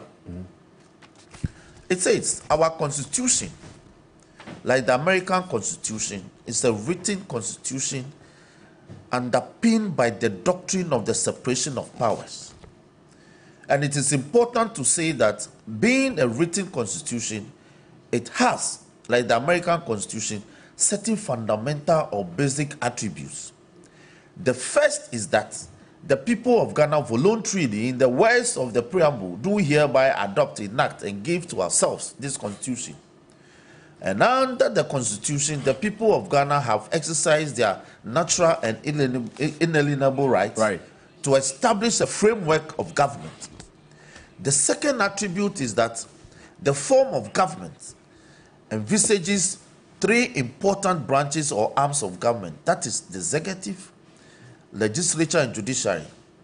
The third attribute is that these various departments of government have their respective powers laid down with limits not to be infringed or transgressed by any arm of government. But these limits, expressed in a written constitution, will be meaningless and serve no purpose if freely ignored or infringed by the organs intended to be restrained. Although power is dispersed among the various organs of government, it should not be at the expense of harmony and governance. And I stress this. There is inherent or internal evidence in our constitution that the policy which informs or should inform an act and the desirability of enacting such a law are matters for the executive and legislature to decide. But the interpretation of the law, its enforcement, and matters relating to the validity of the law enacted by Parliament fall within the judicial functions of the courts. So that when we decide the validity of an act of Parliament, we are not descending to the well of Parliament and thereby interfering with its work. We are empowered by the Constitution to declare if Parliament transgresses the constitutional limitation placed on its legislative powers. These are the clear provisions of the holding of this decision. Now, into 4 versus the Republic, all right? The Attorney General. The courts, again, the Supreme Court is very clear that where the Constitution says Parliament has the power to do certain things, the Constitution has not been able to provide the formula for doing so. So when the Constitution in Article 110 is giving power to enact regulations to govern its own procedure, how it does it is a matter of closed book.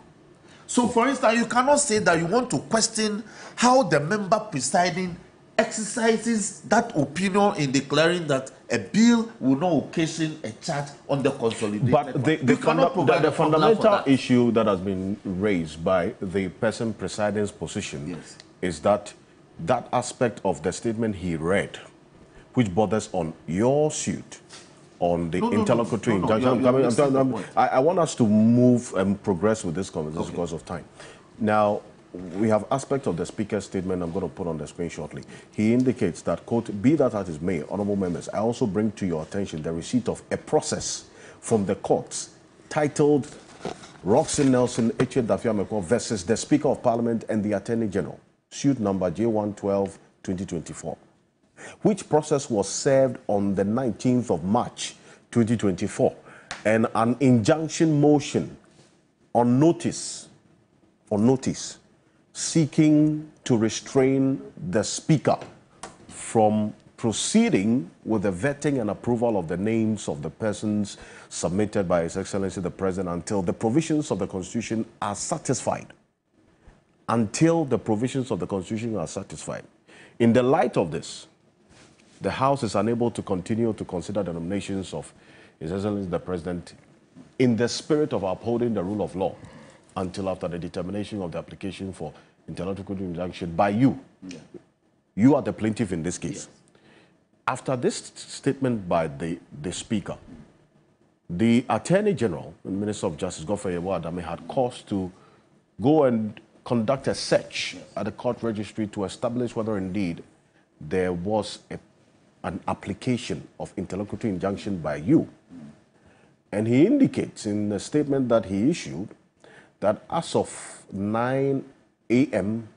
the next day, which was the Wednesday, there was no record of any Thursday for them. There was no record of any interlocutory injunction application by yourself.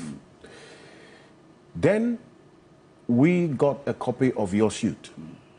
Now take a look at this. We established that based on the face of the document that we received, your suit was filed at 10:15 a.m. The same day that the Attorney General conducted the search at 9 o'clock. Now, thus, that legitimized the position of the likes of the AG and what Dennis Miracle-Sabati has said today, that as of the night before or the evening before, that was Wednesday evening, the Speaker was making this statement, there was no application of interlocutory injunction by yourself. Okay. Now, let me legally address this. And let's put that part of that. Do you have copies of my motion? Yes. And the Attorney General may have filed his search around 9:15. If you check the date, the search was answered around 9:45. People are not looking at the second page where you have the registrar certification. The search was answered by the registrar around 9:45. Anybody who knows how court registry works, we got to the court. Look, I want to believe we got to the court. We went to the court on the Wednesday to file my application. If you want to hear the things that happened, I don't think you'll be interested. Conspiracies of coming. Why? I went to the court. You were not there. No. So if you want to hear the things that will happen on Wednesday, that's very, very important. The Wednesday, you don't want to hear them. No, please go ahead. That's Today, the to most the extent important. that when you file a motion, another officer must issue a hearing notice attached to it. You are aware? Yes. You want to hear why that was not done? Why was it not done? So please, the most important thing is that the Attorney General is making a foot soldier argument about the process. Oh, how? And yes, and it's very sad. How? And it's very sad that the Attorney General and the Minister of Justice of the Republic of Ghana will be making such arguments. But address the matter. Yes, I'm addressing the matter. That before I'm saying that the Attorney General has decided to leave his law. No, I'm saying that and make political and foot soldier arguments. Please. Okay. So this is please. Had you filed? Please, gentlemen, hold on. Please, can you? Do you know when I filed my writ? That's what I'm asking you. Just answer. Do you know when I filed my writ? Educators, had you filed? I am saying that notice of injunction. Do you know what? Do you listen? Don't you are daring me? No. It's a matter of you are daring me, and I'm saying that go ahead. There's no way. I am daring you. Go ahead. I'm a professional. I am daring you. Go ahead. When you were talking, I was quiet. So you interrupted. I didn't interrupt. I was invited. So you comport yourself. It's okay. Comport yourself. Yes. Let me just establish that this is what we were talking about earlier, as seen on the screen. So where it's circled is the time of your application, and that's what you're explaining. Yes. That the top circle is the 10:15. Yes. That you filed on the 21st. Yes. of this month. Yes. Right. And I'm saying, yes. First of all, fundamentally, when you get to a court registry, the registrar can decide to prioritize some other process over yours. Okay. They do it all the time. So anybody who wants to belabor the point that a search that was filed at 9:15 and answered at 9:45 or 42 a.m. And another process that was filed 15 minutes or 30 minutes later were not contemporaneous, then the person doesn't know how did the speaker have the notice a day before. And I'm telling you that when a process comes, it comes together. Okay. So Miracles Abuaji, you can do all the politics, but let me answer you legally. Yes. The Attorney General couldn't have written the kind of things he wrote if he was thinking legally. Okay, why do you say He was not thinking legally. Why? He was thinking politics. Why? He thought that the filing of a writ meant nothing in the circumstances of this case. The Attorney General is saying that where I am making an allegation that a constitutional breach has occurred, in respect of the appointments of nominees of the president for purposes of Article 78 and 79 executive positions. And I'm saying that in one communication to Parliament, you have communicated to Parliament that you have nominated certain persons for purposes of parliamentary pre-approval for appointment as ministers of state. In the same communication, you are notifying Parliament that you have reassigned certain ministers that you have dismissed prior. And I'm saying that it's the same exercise, the same function, it's the same action.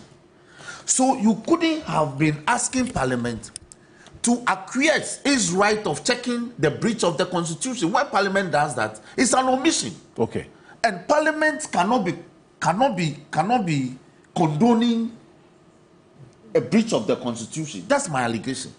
Then the Attorney General says that my relief in respect of injuncting the vetting process of those nominees is not related to the persons that are making allegations that they should come for pre-approval. How does that make sound logic and legal reasoning? One action, one communication to Parliament, a number of persons nominated are being brought to Parliament for vetting and for purposes of pre-approval process. Then you added that some 6 persons, and my allegation is that you have dismissed those people. So there's no way they were occupying a ministerial portfolio for which you can shift them. So you know, if I want to deal with that matter, I must deal with the matter holistically, well, not in piecemeal manner. The AG says you misinformed the Speaker of Parliament. Why? Am I the court bailiff? It's part of the problems I have with the reasoning of the Attorney General. Am I the one who misinformed, who served the Speaker or served Parliament in this matter? Why is the AG making political arguments in legal issues?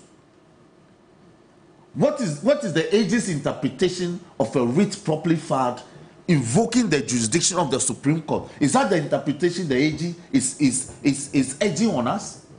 It's a very sad day for the office of the AG in this country, that an Attorney General of his standing can do this because of politics. He doesn't see the connection between the exercise Parliament is engaging and my action in court. He doesn't see the linkage, the direct linkage, and how the two are inextricably woven together. Well, I think every lawyer worth his salt understands what's happening, except the Attorney General.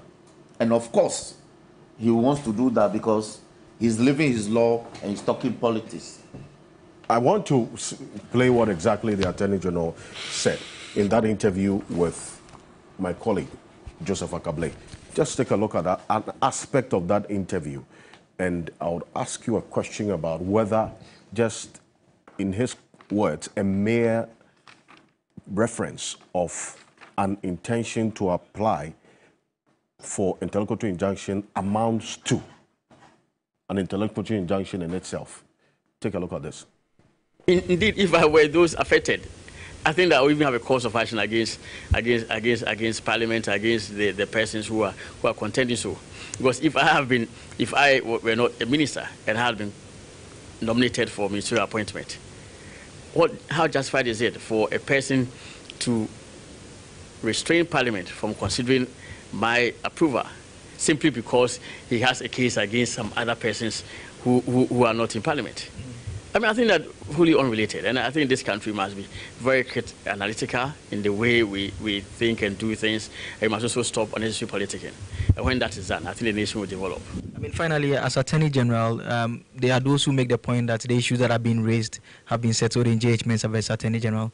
Do you share that view, or you still think that there's a matter that perhaps has been presented differently? Maybe the court may take a different view. I hold the view that there's no genuine issue for constitutional interpretation whatsoever. There's no genuine case for constitutional interpretation whatsoever.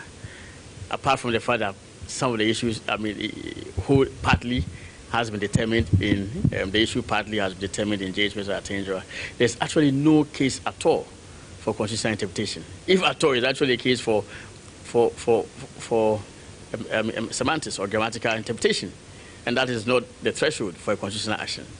If the president revokes a minister's appointment and reassigns that minister to another ministry, if you do not understand it correctly, and you think that that implies in English language that it means a cessation of the minister's appointment by the president does not have the right to then reappoint, so be it.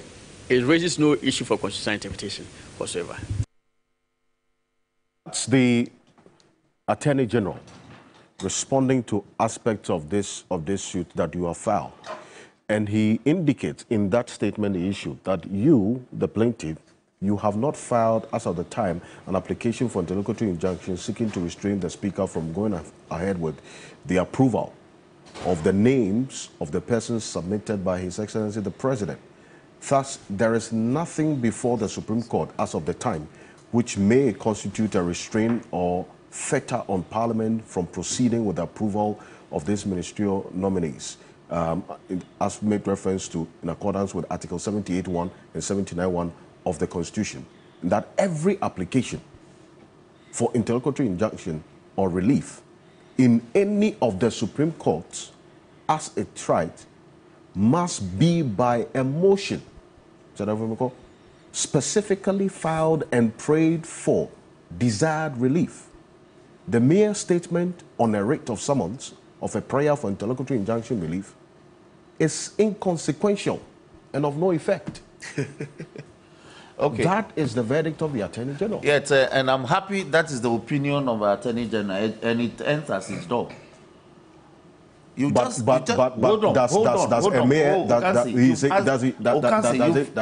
form an interlocutory injunction in itself? You've asked the question. Let me answer you. I am saying, even if I had not filed an interlocutory injunction, the fact that as part of my main reliefs, I am seeking for an interlocutory or an interim injunction against Speaker from proceeding was enough. Yes, and that's the law. That is the law. That is the law. That is the law that Martin quoted heavily and relied on. So I didn't want to bore you.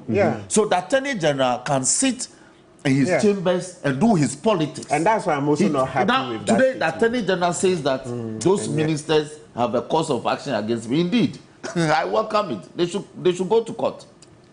The Attorney General is refusing to see the unconstitutional conduct of the president. What is the unconstitutional conduct of the president? The unconstitutional conduct is that on a very fine morning on 14 February, the president told the whole country, the whole world, that he has dismissed some number of ministers. That's the end of the story. He has power, however, to make fresh appointments, which he has done.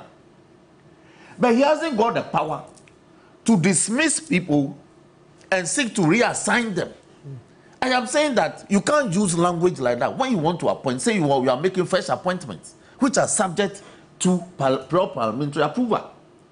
He wants to use language to avoid the constitutional strictures in parliamentary approval. That is my point. I will not allow it.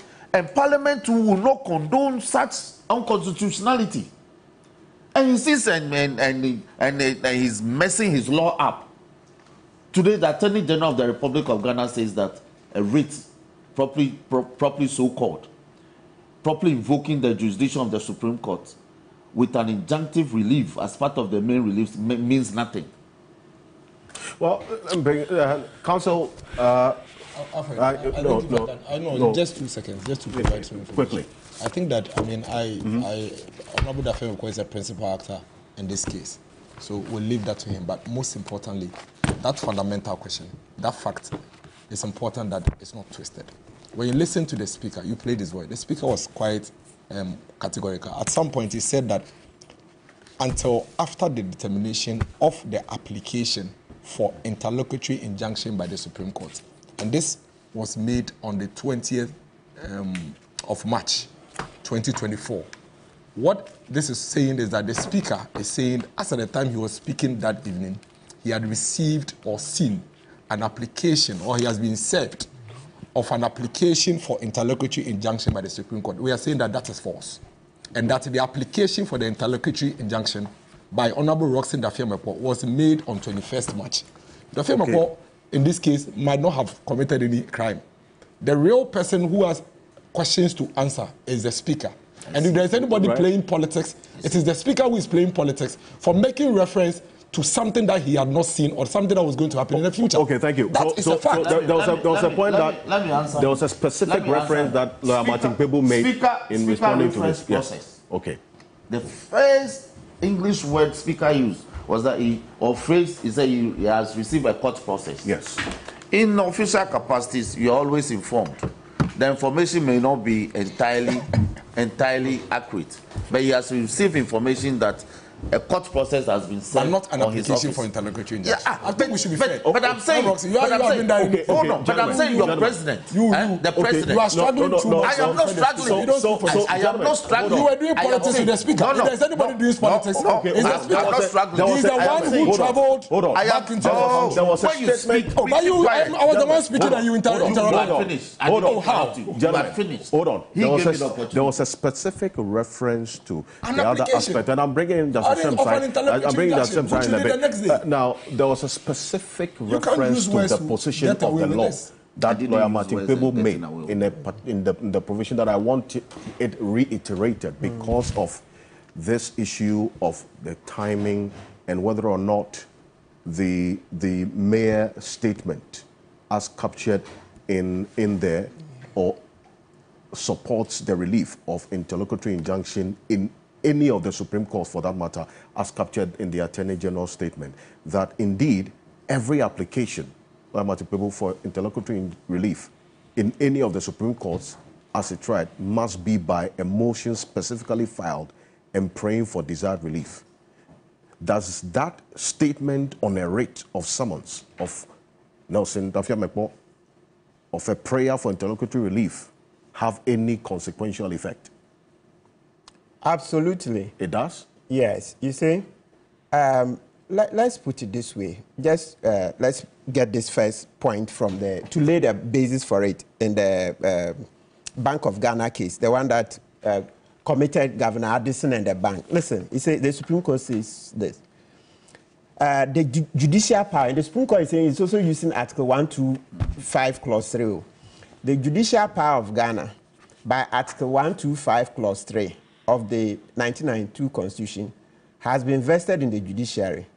Let me go straight to the point. So they're saying that when a court is seized with jurisdiction to hear a matter, nothing should be done to usurp the judicial power that has been vested in the court by the Constitution of Ghana. In effect, the state of affairs before the court was seized with the matter must be preserved until the court delivers its judgment. Now listen, this is so whether or not the court has granted an order to preserve the status quo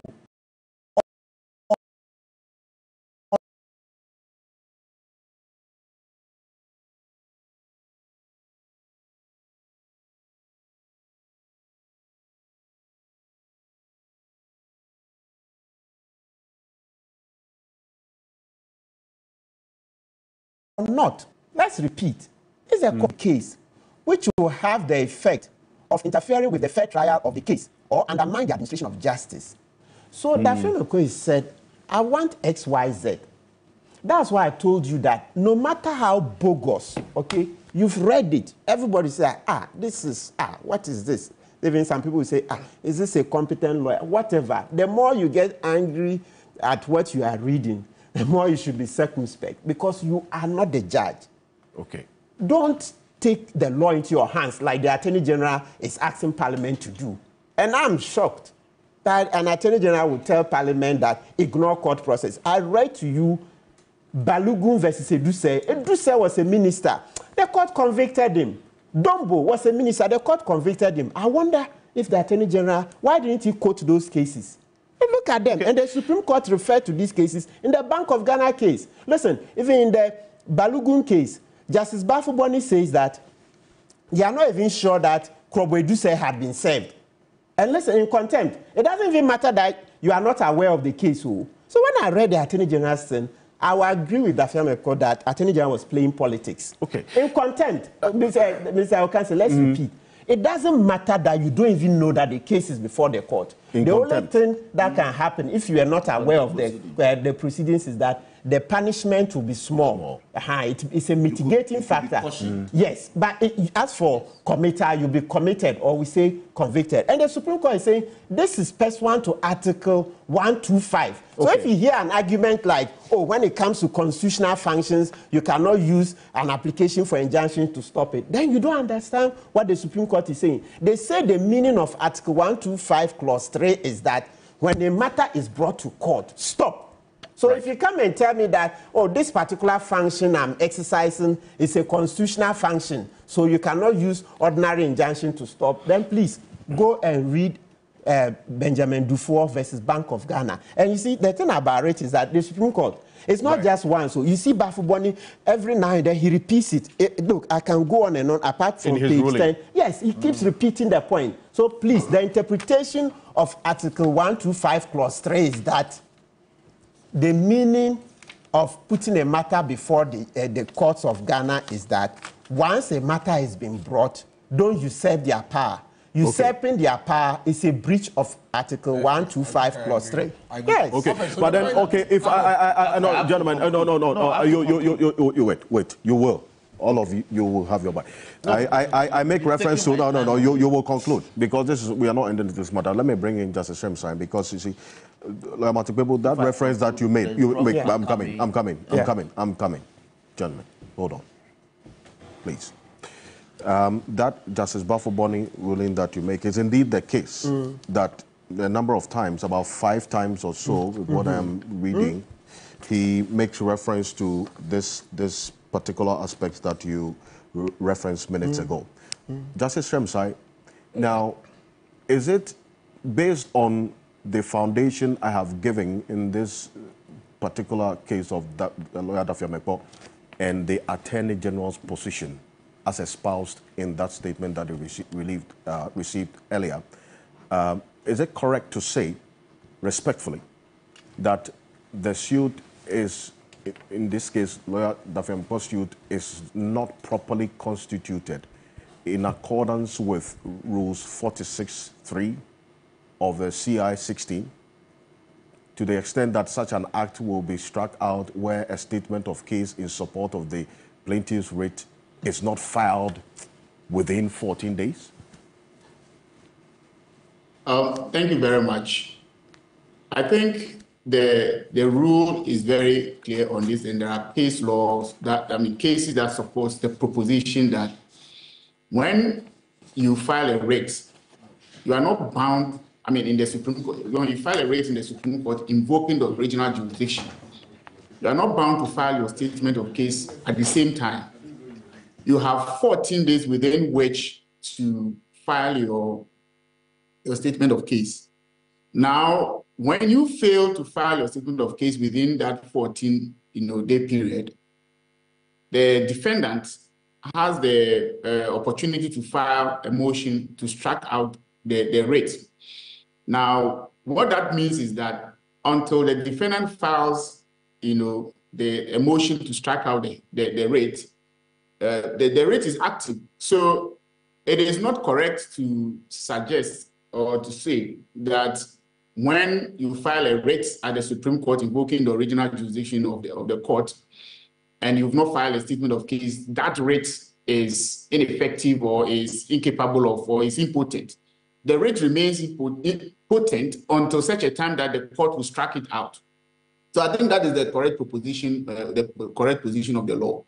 Now, the problem we seem to be having in respect of injunction is that, you see, injunction itself is a discretionary remedy.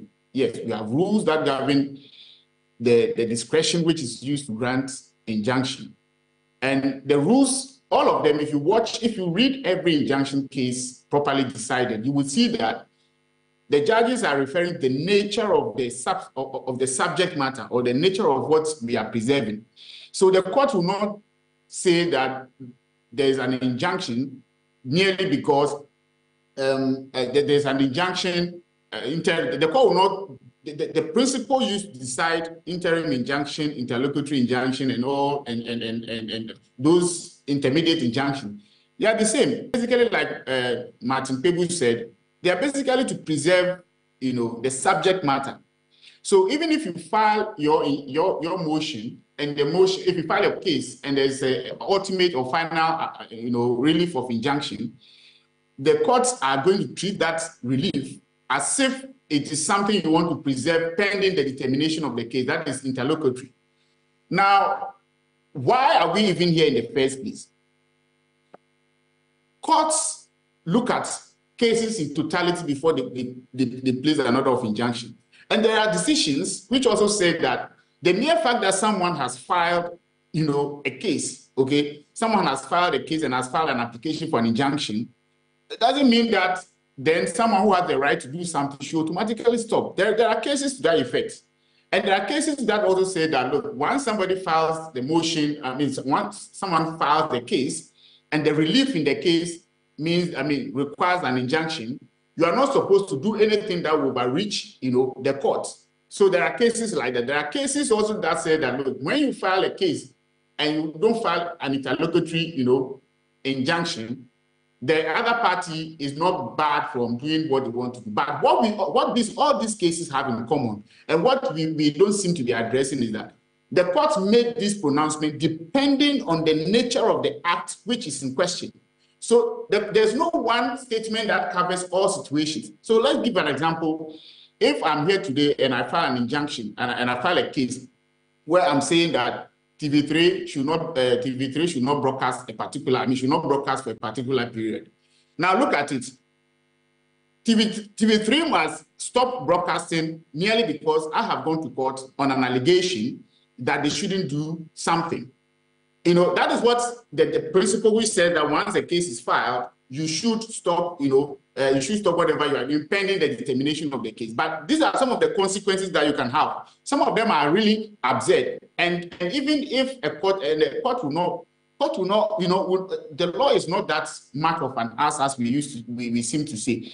That is why in all cases, we need to consider the nature of the act in question. And that is why this case is becoming, complicated. It's becoming complicated because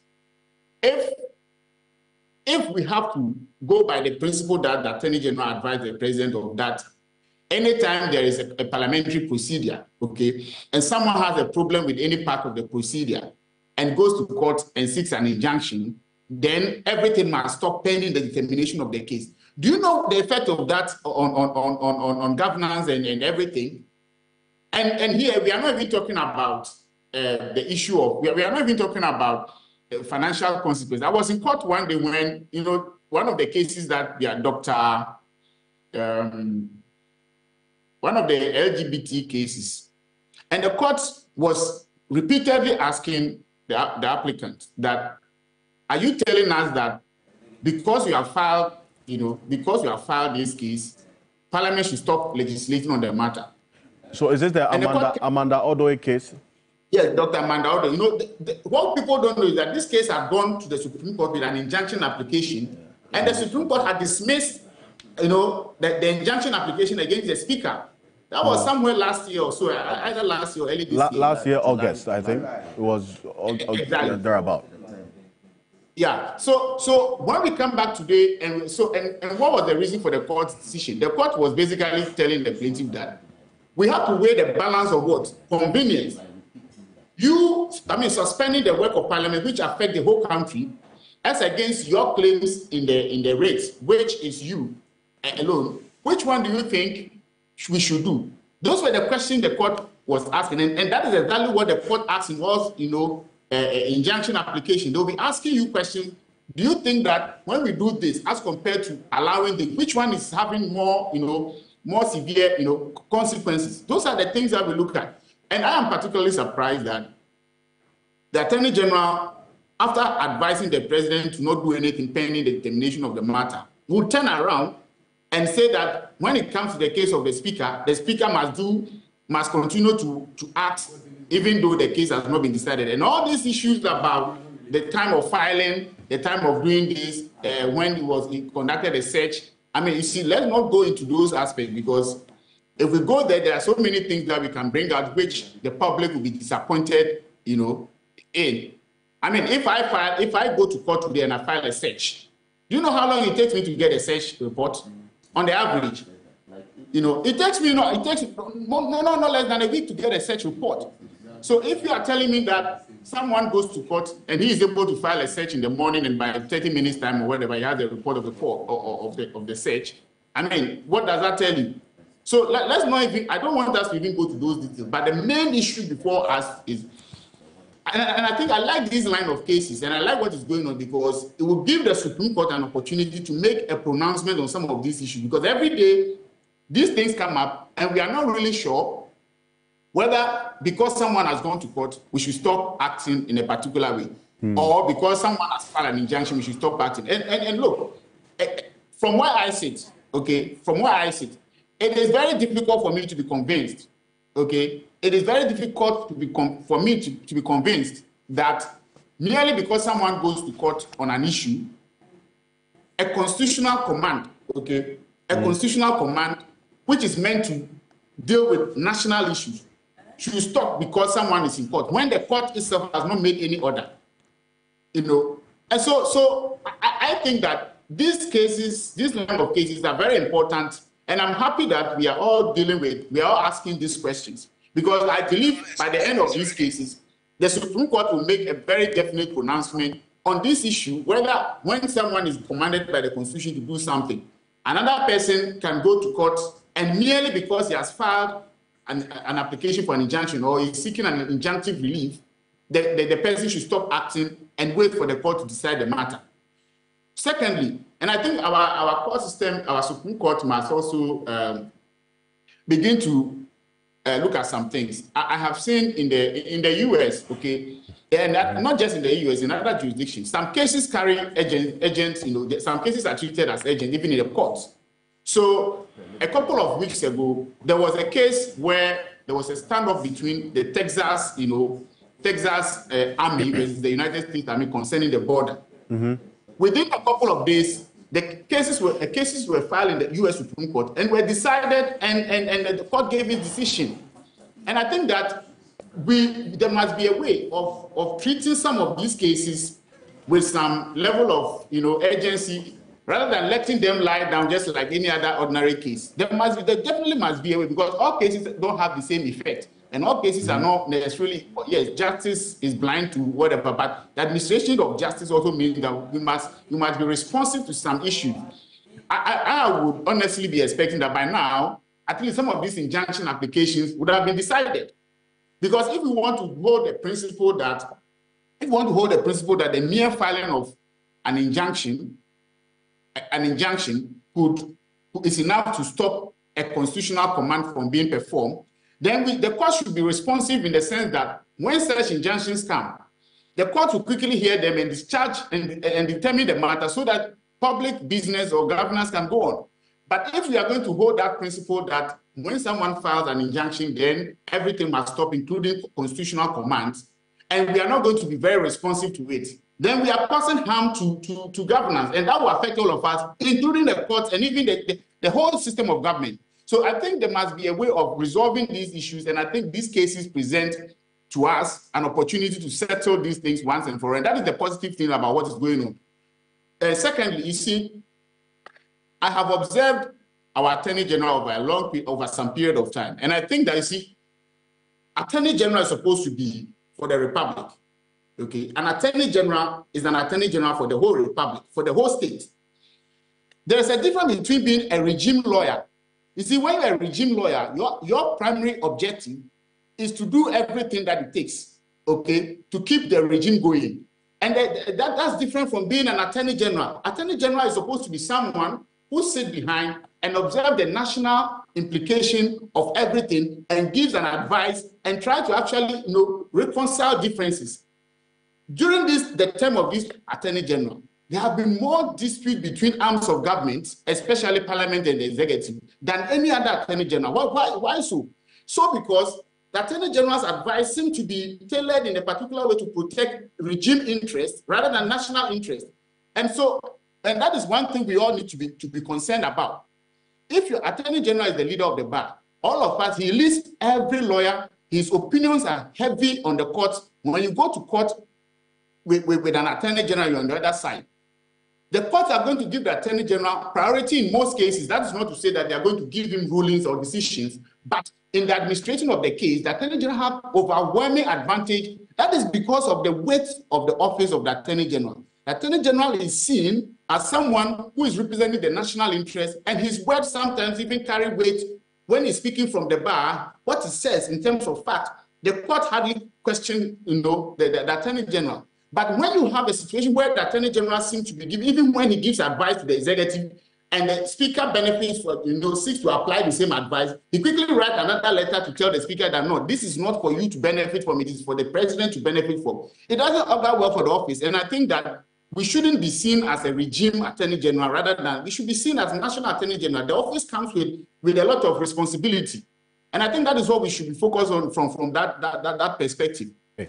So for you, to the extent that yes, there's a fundamental legal principle that no two cases are the same, to the extent that the Attorney General advises the President not to go ahead with accenting the anti-LGBTQ plus bill into law because of these pending cases at the Supreme Court, that same brush or that same principle should be applied in the cases of the approval of the ministers because there is this Nelson wasn't interfering with pursuit in court. That is exactly so. Personally, I've already told you my personal position. I don't believe that the mere fact that someone has filed a motion in court, seeking to stop a constitutional command from being performed, then that constitutional command must stop pending the determination of the case. I don't believe, I don't subscribe to that school of thought. But I know of decisions of the courts that upheld that, and I know decisions of the court that even support the position I'm taking. My point, however, is that when you're an Attorney General, you give an advice, and the advice is implemented. You don't turn around and tell another person that, no, you are not supposed to do it. And based on what? Based on the fact that that person's relief is not interlocutory and that his relief is on the final rate. So, I mean, that kind of distinction is even petty and it doesn't really, sustain any water, because the truth of the matter is that the court's objective, even courts can give injunction without any application. Courts can look at the case and by themselves decide that, no, the nature of this case requires me to stop you from doing this pending the termination of the matter.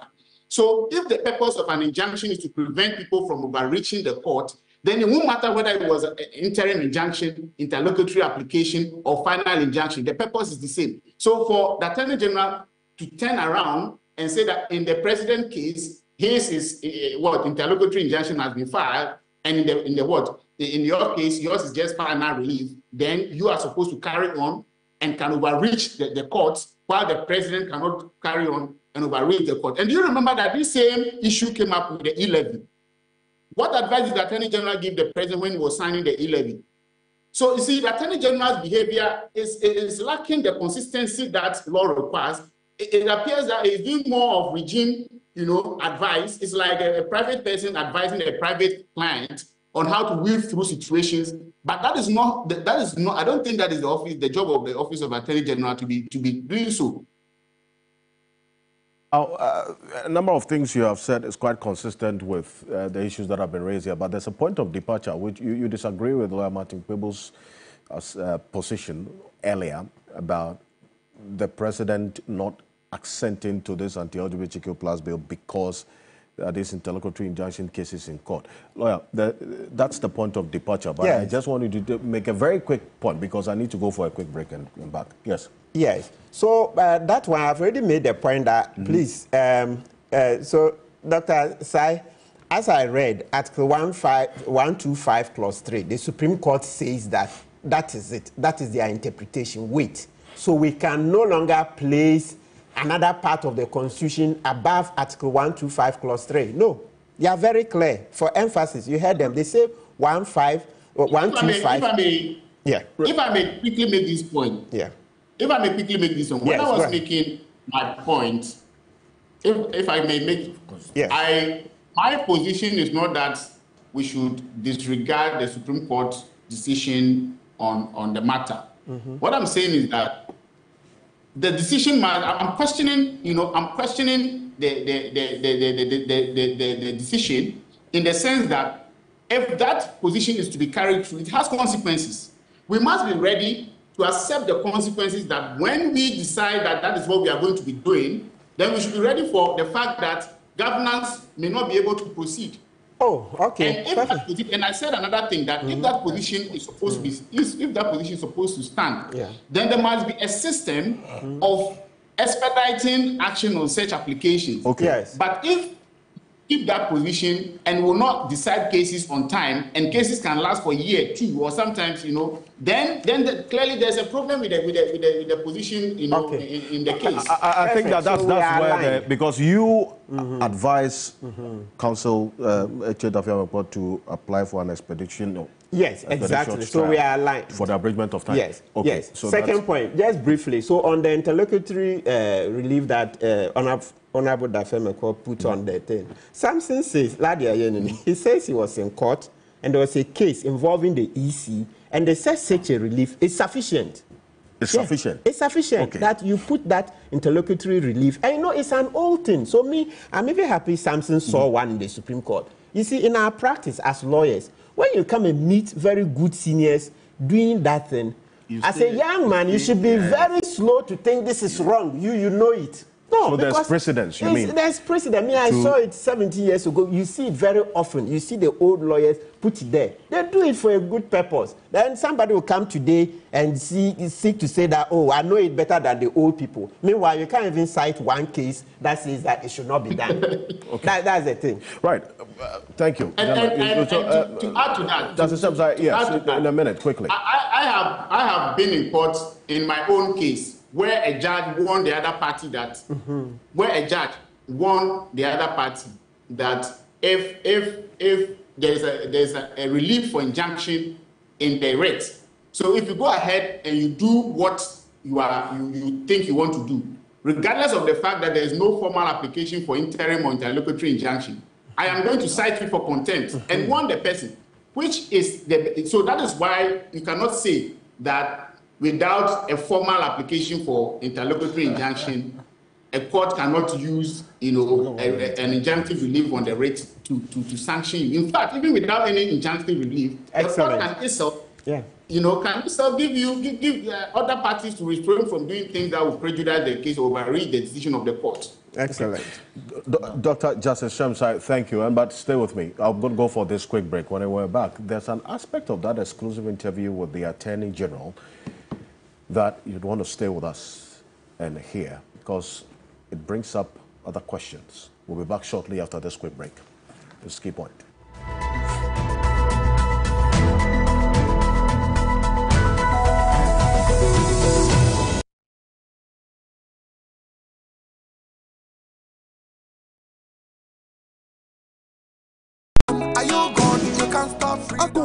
To every resident in our vibrant regions, brace yourself for an unforgettable and transformative journey with Nana Kwame Bediako as he embarks on the groundbreaking regional listening tour. From bustling cities to the serene landscapes of Ghana, say hello to a leader who genuinely listens to your concerns, dreams, and hopes for a better community and country. A leader who is ready to get things moving again with you and by you. Nana Kwame Bediako, banga sankasa, bae, bona, yena zoa, ngwanan oleba. He's coming live and colored to your communities. Get ready. It's your time to be heard.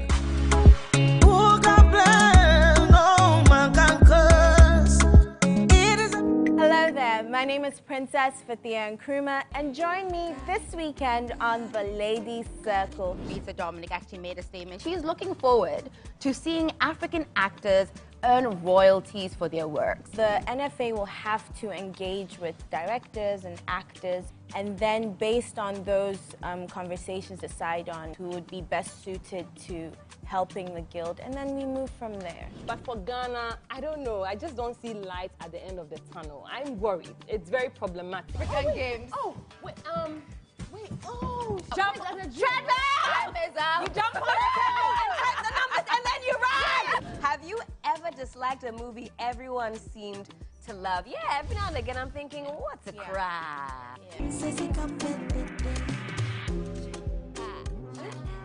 The Ladies Circle shows this Saturday at 6 p.m. on TV3. Brought to you by Yaz Sanitary Pad, Onga, Yumvita, MTN, Cowbell, Our Milk.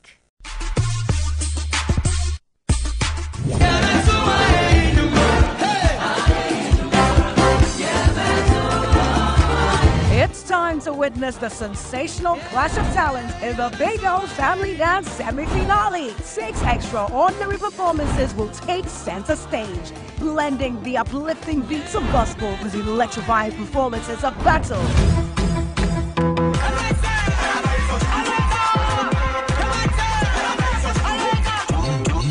But the stakes are high. Only 4 families will secure a spot in the grand finale. I'm quite sorry. No bit you no tonko no da. So Safunika said, me wo funda ka me ensa wa. Eni pa me ensa be wu. Eni obete. This Saturday in the Big O Family Dance semi-finale. To vote your favorite family, dial *713*19# or download the TV3 reality app to vote. Big O Family Dance, big up you move. Big O Family Dance Season 2 shows Saturdays at 8 p.m. on TV3. Brought to you by Big O Drinks. Whether they like me or not, Thank you. I'll still I don't want to experience another second, heartbreak and all that.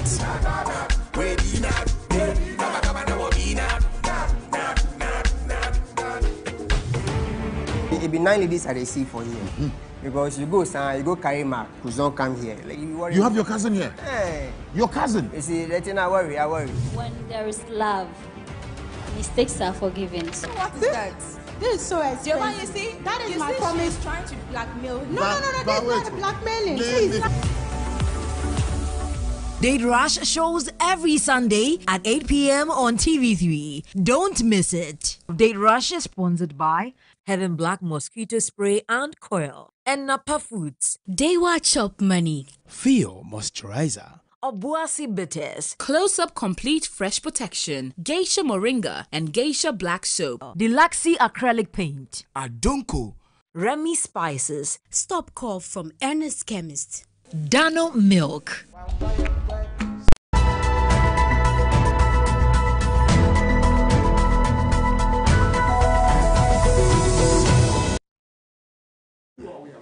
Okay, welcome back. This is Key Point on TV3. We're live on 3FM 92.7. Also live on TV3 Ghana on Facebook, DSTV channel 279, all across the world on 3news.com.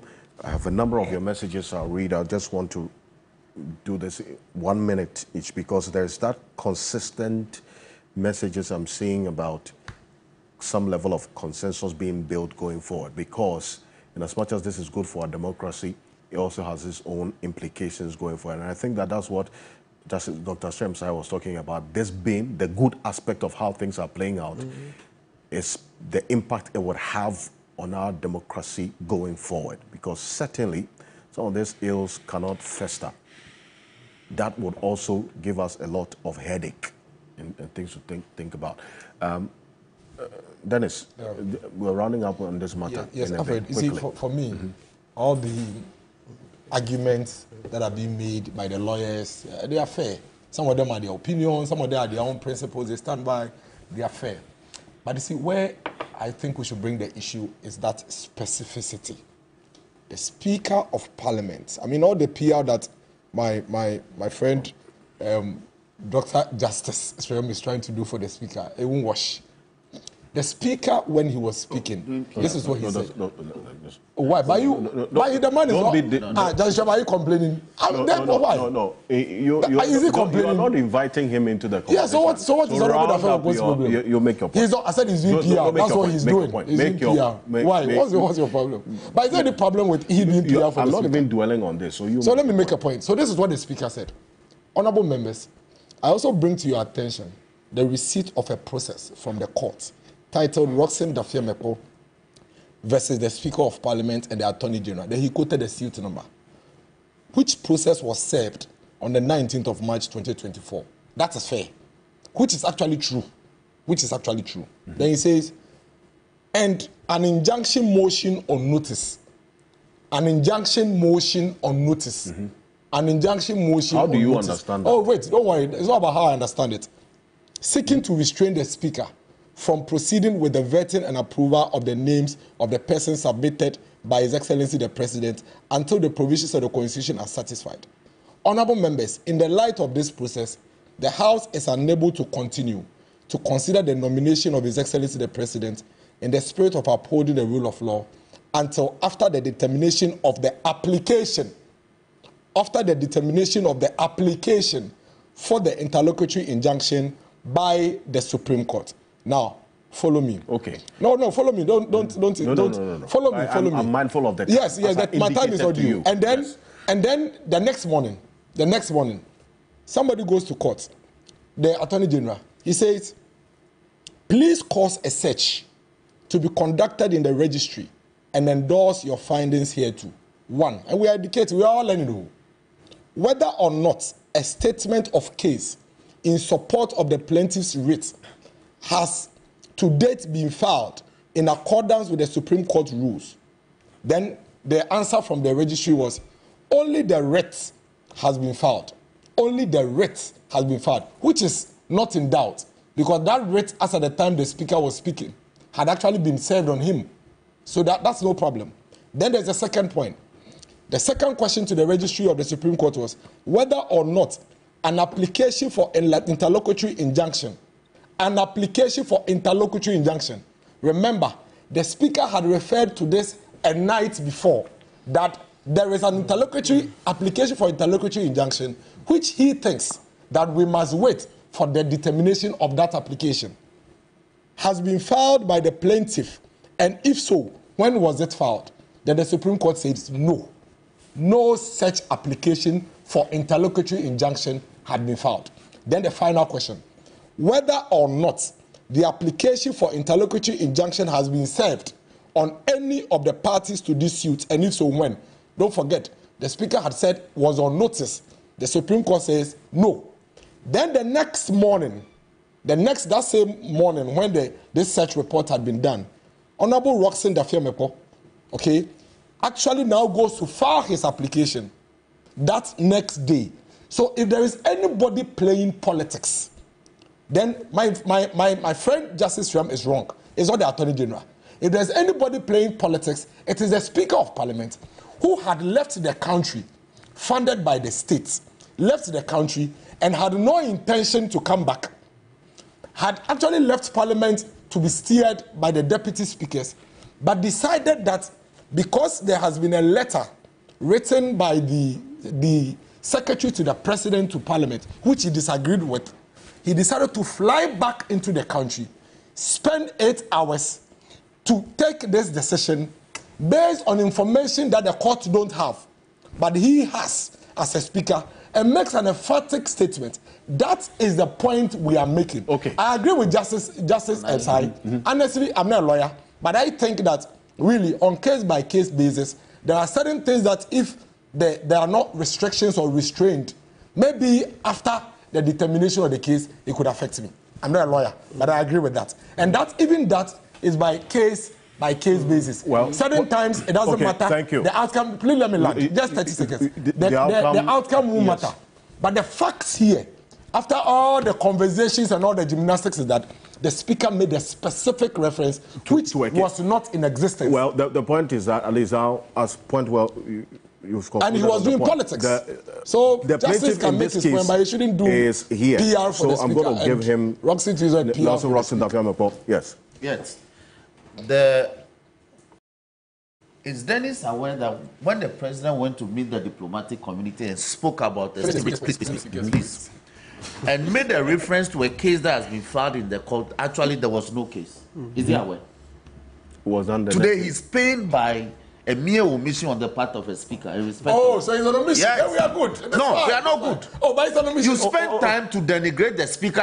Isn't the president sponsored by the state? Gentlemen, hold on. When you were speaking, I kept quiet. Hold on. So I will urge you to keep quiet and listen to me in pain. Counsel, what I would listen to me in pain. What I would also do is that don't invite him. Yes, if you invite me, I'm coming. Now, the president of this republic spent our money to go and meet the diplomatic corps and lie to them that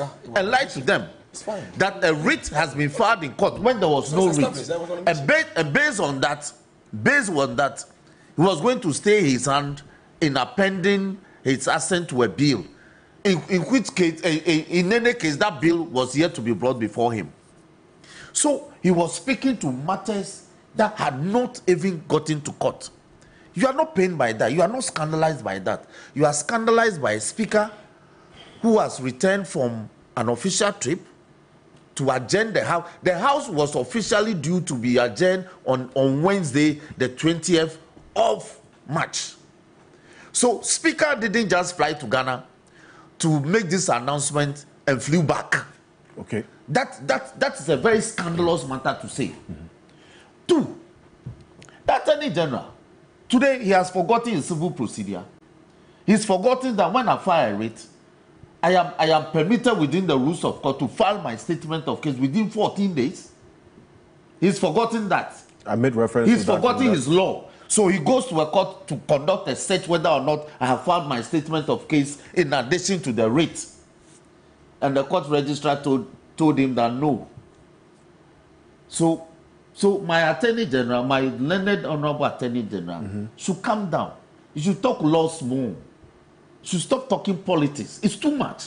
It's harming, damaging his reputation. 3.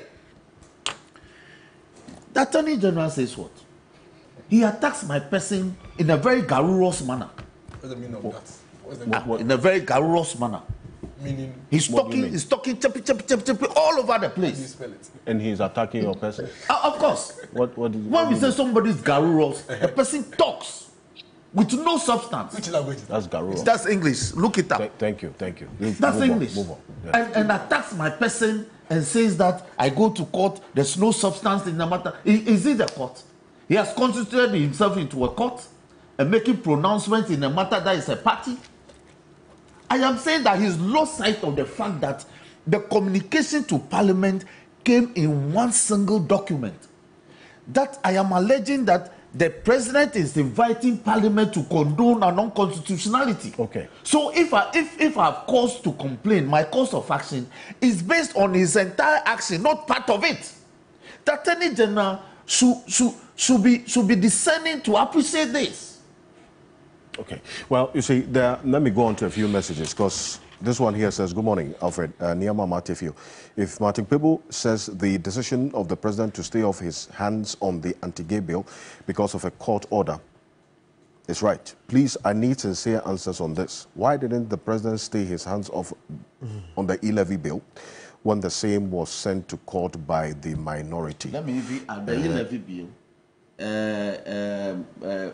Voma went to court to judge GRA from collecting the money. Yes. The Supreme Court said no. So you say that essentially the point I think made is if the wrong was done then, that same wrong should not be repeated now to square it off. So we should forget about the wrong in the past, and we are making progress because we continually ask the president to up his governance. Up the governance because it's too abysmal. And now you are and now citizens are. Then you see how we're doing double standards. But here today, citizens are asking him to go back to bad governance. Then what are we doing? So 2 steps forward, then 4 steps backwards. Okay. No, that's done. All right. Let's move forward. Okay, thank you. Let me go on to the next matter. Gentlemen. Let me go on to the next matter. This one here says that, okay, I am still surprised. This one is from Papa Bisu from Accra. It says, I'm so surprised seeing or hearing people defending this matter. When I remember the way the president ordered for the demolition of those 21 judges' houses, you say, it goes on and on. You talk about reckless governance. Also, Dr. Nyaho Tamaklo, good morning. Thank you very much for your message. And it's actually also commending the conversation this morning as well. I do appreciate your message. Thank you very much for the message. Oh, and God bless him. You know, he predicted. Yes. He told us that bad governance and then so Dr. Nyao God bless you. Yes, that we didn't hear you loud enough. Okay, this one here says Prince Henry. Prince Henry from Koforidua says, I am still scandalized and amazed at President Kufuor for trying to run away from his own shadow. The Speaker of Parliament shouldn't... Gentlemen, your microphones are active. The Speaker of Parliament shouldn't allow any bill to be passed until Nanado is ready to receive the anti-LGBTQ plus bill and pen his signature to it. Thank you, Prince Henry from Koforidua. This one here from Dr. Kwame Asante says the law is even clearer in English than in procedure this morning, as explained by your lawyers and panelists this morning. Thank you for the program and the conversation this morning. It has enlightened us all on what is going on. Kudos to your lawyers this morning. Thank you. This one here says that I am sure Dennis Miracles Abuaje has been also enlightened this morning. I think that's just one part of your... Okay, so the next one here is that the fundamental issue, apart from all these legal issues, is, and I want to find out from lawyer Martin Pebu, whether this also impacts on the cost of governance as well, because in the end, this matter borders on even the size of government, for that matter, which we must also consider. And even though these ministerial nominees have their approval also in limbo, how does that impact on us as a country, you say, with caretaker ministers in place? Yes, do that quickly. And I have to... 30 seconds. So I have said that it's good riddance that these ministers have been kept in limbo. So we've reduced the size of government through the Speaker's action, and it's good. Look, let's not forget that when you go to the ministries, they are very experienced people, technocrats. Lots of these nominee ministers, can't match those technocrats.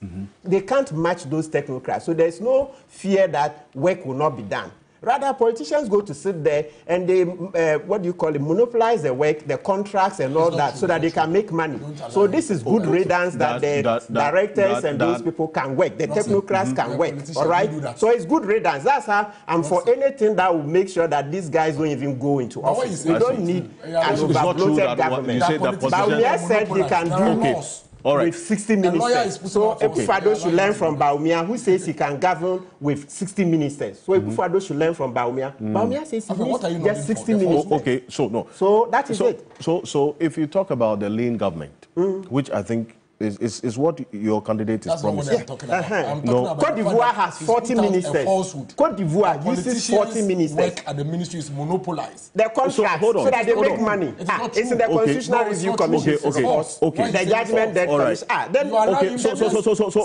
Wait. So you're talking about certain ills in our system. We have seen issues of some procurement matters that have gone wrong, even under ministers for that matter. No, I'm coming.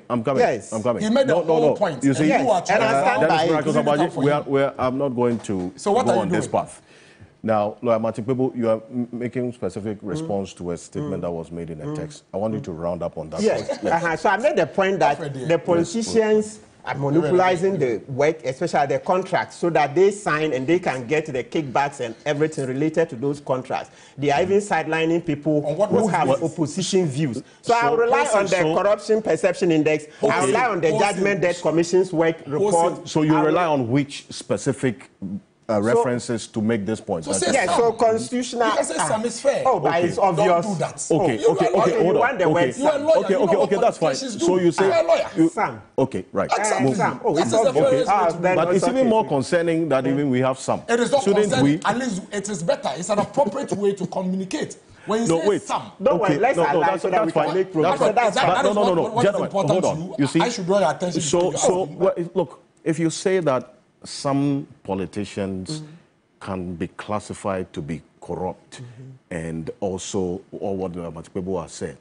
we cannot say that that is okay. But you can say we that should be, all I'm coming. politicians We should be can be aspiring. okay with that. I'm coming. We should be aspiring. But you were to okay have when he made a wholesale governance point. and politicians. But you were okay when he made a wholesale I'm point. not So what's on your a banter with you. point? What I'm saying Who's is making that that as a argument governance you're making and as a country, we should be aspiring towards having a governance system that does and not who is condone debating you on that? Corruption. Who is debating you on Justice that? Is it not? So you see, because we are at a point where you say that in the end, all of what is happening now must inure to the benefit of this country, isn't it?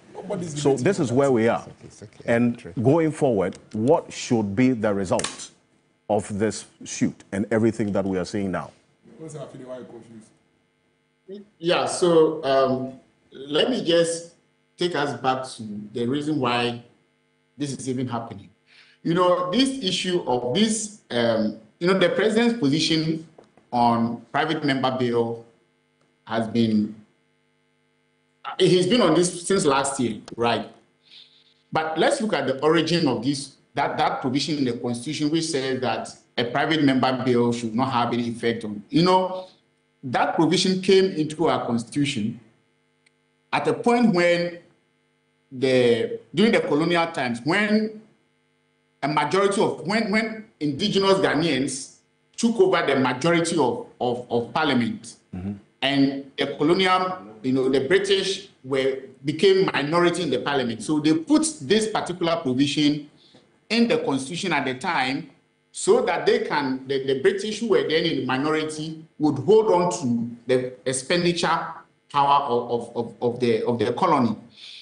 I am particularly surprised that we have kept that provision in the Constitution up to this point, because it serves actually no useful purpose, right? It serves no useful purpose. If a private member proposes a bill, the bill still goes through all the checks that the president bills go through. So the impression that when a private member proposes it, then no one, it means that it is taking power away from the president. It is neither here nor there. There's actually no substance in the provision, except to frustrate the representative of the people from passing laws that they think will be in the benefit of the public. So it is something that we probably even have to discuss more than all these other consequential issues. Now, on the main question of whether this thing is benefiting the country, I think it is. You see, democracy is, let's not pretend, whatever is happening now is politics, and there's nothing wrong with politics, right? We lawyers try to, find a way to explain what is happening in terms of law, but the relationship between the executive and the legislature, the tension between them is purely politics. And that is why anyone who understands constitutional law knows that constitutional law has a legal aspect and also the political aspect. It's not everything which happens in governance that you can subject to judicial, review. Some of the things will just be resolved by politics in themselves. So this is a point we are in our country's, journey to greatness, where we are experiencing, I think for the first time, we are experiencing this kind of tension. And I think it's a good thing in the sense that it helps us to delineate the power positions and the lines that we need to have in mind when we are governing the country. It is part of the checks and balances, aspect of governance. And there's nothing wrong with it, except that when we lawyers enter into some of these discussions, we try to hijack everything and make it look like we are speaking law and the other person is speaking politics, just as the Attorney General has been trying to say. But the truth of the matter is that it is all politics, and it's good politics. With time, with this, we will definitely come to a point where we will know that when someone is performing a constitutional command, you can file a case in court and the person has to stop, or whether you file a case in court or not, the person can carry on, their business. So generally, I will agree with the school of thought that this is good politics. And also the issue about one that Dr. Kwame Asante, who sent out a message, raised about the governance cost in all of this as well. So that if we're talking about having some reduction or the lean governance structure, then we should also be taking advantage of this so as to ensure that we at least save the nation some money. I mean, at this time, and talking about the outcome of everything that's happening now, should that be one of the considerations? Yeah, it should. I mean, the cost on government must always be consideration. So I agree that we should consider that. But what I'm doubtful of is the question whether this is saving us money or is costing us.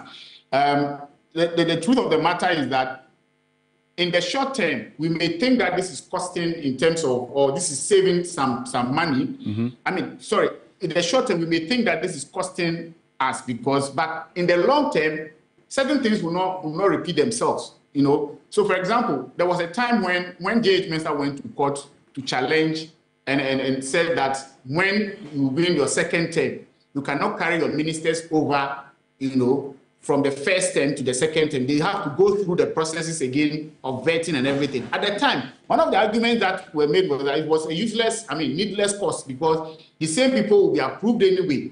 But over time, looking back, I think most people will agree that impasse between the parliament and then the executive at the time had saved us a lot of money because now ministers are aware that you cannot be in office for 8 years, even if the president is your friend. You need to behave in a way that when you want to continue to be in office, you have to please the generality of the people so that they can vet you again and again. So today, we may think that this is frustrating, this is causing a lot of tension, and this is... And I don't think that this has anything to do really with the LGBT issue, really.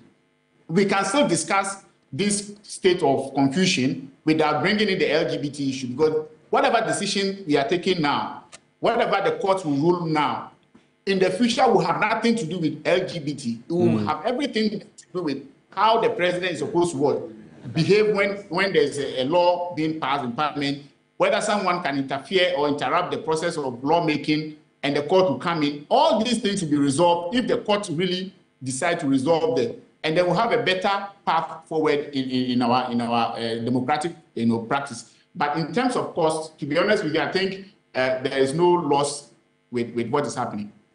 There's indeed no loss with all what is happening, and just on that point that you were making, kindly conclude on that point. Mm-hmm. Yeah. So with this, now that the numbers have reduced, it means that presumably at least in the interim. Yes. So hopefully at least the time when if you look at the time when the ministers were asked to go, so February 14th till now, so it means at least government spending on ministers would have come down, right? Is that the practical reflection of the situation? Is that the practical? Yes. No. Okay. They are still being paid. Yes. Actually, no. Because why? Give me an example. Mention one minister's name who probably is going through this. Mention one. I mean, some of the ministers that have... So Mensah is going to tourism. So let me use Mensah. It's not saving us anything. Because whatever Mensah was taking when he was Deputy Energy Minister, he's still taking as a member of Parliament. We have constantly made the point that not a single cost. No, but I think the issue is about some of the ministers that have been removed. But you just mentioned Mensah. I'm telling you that there is no cost saving. There is not. Okay, how about there is not. Ambrose Derry. There is Ambrose Derry. Where's the savings? Let me tell you specifically. He's still in Parliament. Let me show you. He's still in Parliament. Okay, what's my question? Okay. He asked me a question. So Ambrose Derry is still in Parliament. Ambrose Derry, whatever Ambrose Derry was receiving as Interior Minister, that's exactly what he's still receiving as a member of. Now let me answer, please. Let me come. As a minister, let me tell you, ministers receive entertainment allowance. Hold on. Let me answer. So I've seen with my eyes at the ministries, the entertainment they give ministers every weekend when they are going, the provisions, those things they buy. It's an ignorant point to make. Those things they buy, they give them. The ministers, I've seen with my eyes, they do. There is nothing like that. The provisions and the things they take home, those allowances, you won't get them. There's a difference between that is not given in Parliament. Is that given in Parliament? The provisions they give ministers, is that given in Parliament? This is not law, so let me educate you. This is not law. I am telling you that as a matter of fact, that is some of the ignorant speculations. So it is not. Are you saying that there is no cost saving element because as is happening now? No, there isn't. Because you see, Today, No, this is not whatever. Oh, let me. Okay, it's not true. make your Ministers point. are given provisions. Okay, So There's mention one all ministry that is spending in parliament today. I mean, I want to go to specificity, so I don't deal with speculations. Mention one ministry, and let's analyze that you think that as a result of this stalemate is saving us money. Bring it, one. There is none. As a matter of fact. Are you saying the speculations and the politics is different, but there is none. Mention one. Members of parliament who were ministers, yes, who have been replaced as ministers and not reassigned. Yes. There is Why no is it? Mention the ministry here. Mention the figures are there. No. Asanso is working. Asanso is a minister. Yes. Asanso was already a minister under Works and Housing. He is at Rhodes. Amakwata is a member of parliament. Whatever Amakwata was earning as a roads minister, that's exactly what he's still earning. There's. That we mentioned what? Okay. Is this not? I am telling you that it is not. It is not. It is not. So you are. It is not. The council. Now, Dennis, don't make simplistic argument on this matter. No, make your point. Yes. Make your point. Don't worry. Per the Professor Yainti Amua emoluments report, ministers of state, their emoluments are higher than those of deputy ministers, and deputy ministers' emoluments are also higher than those of members of parliament. That is why, when you are a member of parliament and you are moving into the executive, you elect, and because the executive emoluments are higher than those of members of parliament, they normally choose that of the executive emolument. So we can talk about the quantum that in the scheme of things, right? It may not be that. Because when you look at their facility, so let me tell you, you can't indicate me on this. I'm the executive. Please, we approve. Gentlemen, it was parliament. It was parliament that approved the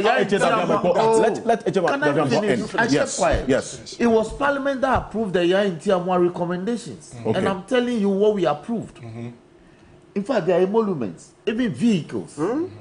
MPs have only one official vehicle. They have two.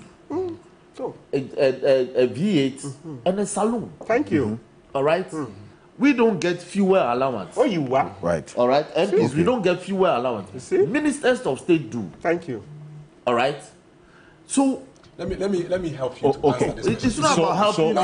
It's about state. So essentially, you cannot educate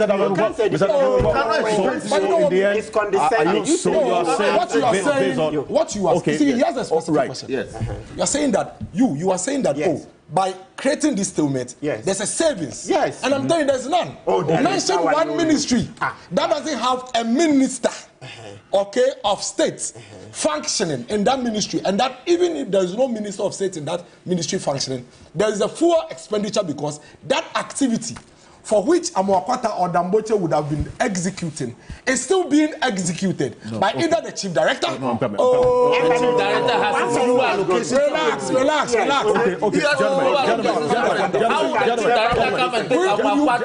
are interrupting me with the falsehood. I don't want me to explain. You are interrupting me with the falsehood. You spoke about cost savings. And I'm telling you that it's caretaker for health. Eslosu is caretaker for health. So are you saying that Eslosu, apart from taking for communication, comes to take everything? What is his name?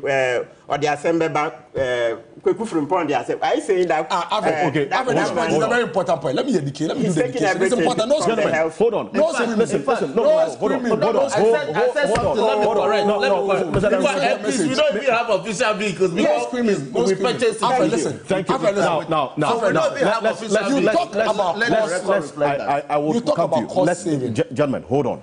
This conversation is on the foundation of the impact of this on our economy.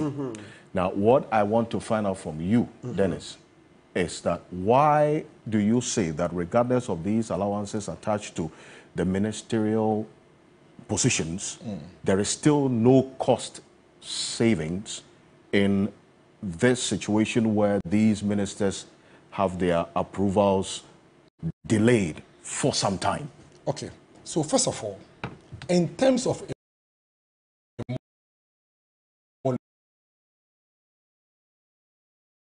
emolument, it is almost non-existent as a member of parliament, as a minister.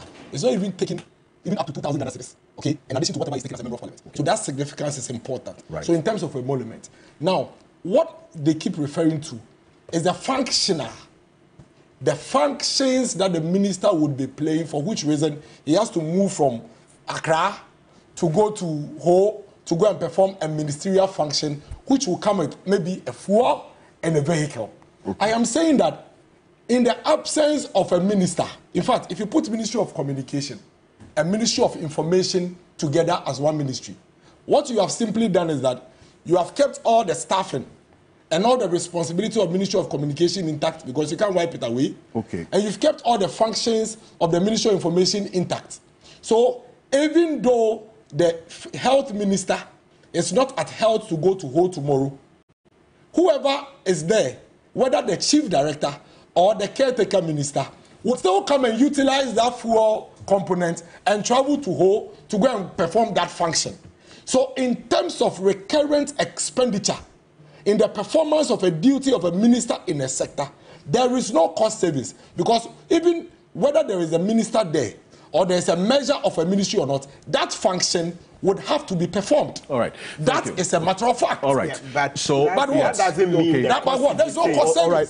Okay. There's no cost savings. Well, that's the truth. Whatever so the the minister come and take their allowances, the entertainment. The person will go to Ho to perform that function. Who will take it? All right, you so live whether here the director, the chief director, the caretaker minister. No. That is fact. I think the function doesn't run away. The function, there is nothing called it. Thank you. You are peddling on the street. There's nothing like that. No minister goes home with provision. Ask him. He was in government. Ask him if he was going home. Were you going home when? I was not. No, your friends were ministers. Were they going home with provision? Maybe your NDC friends were doing that. We don't do that. Now, your NDC ministers were doing that. We don't do that. Key Point, your microphone is off. You're live here on Key Point. You're also live on TV3 Ghana, on Facebook, on 3FM 92.7. Now, the reason why he talks about being in the executive, I'm talking about Dennis Miracle, he's been a former municipal chief executive, MCE for what? Equiapim North, eh? This is Equiapim North. Yes. And with the Interministerial Committee on Local Governance. Is it? Oh, I see.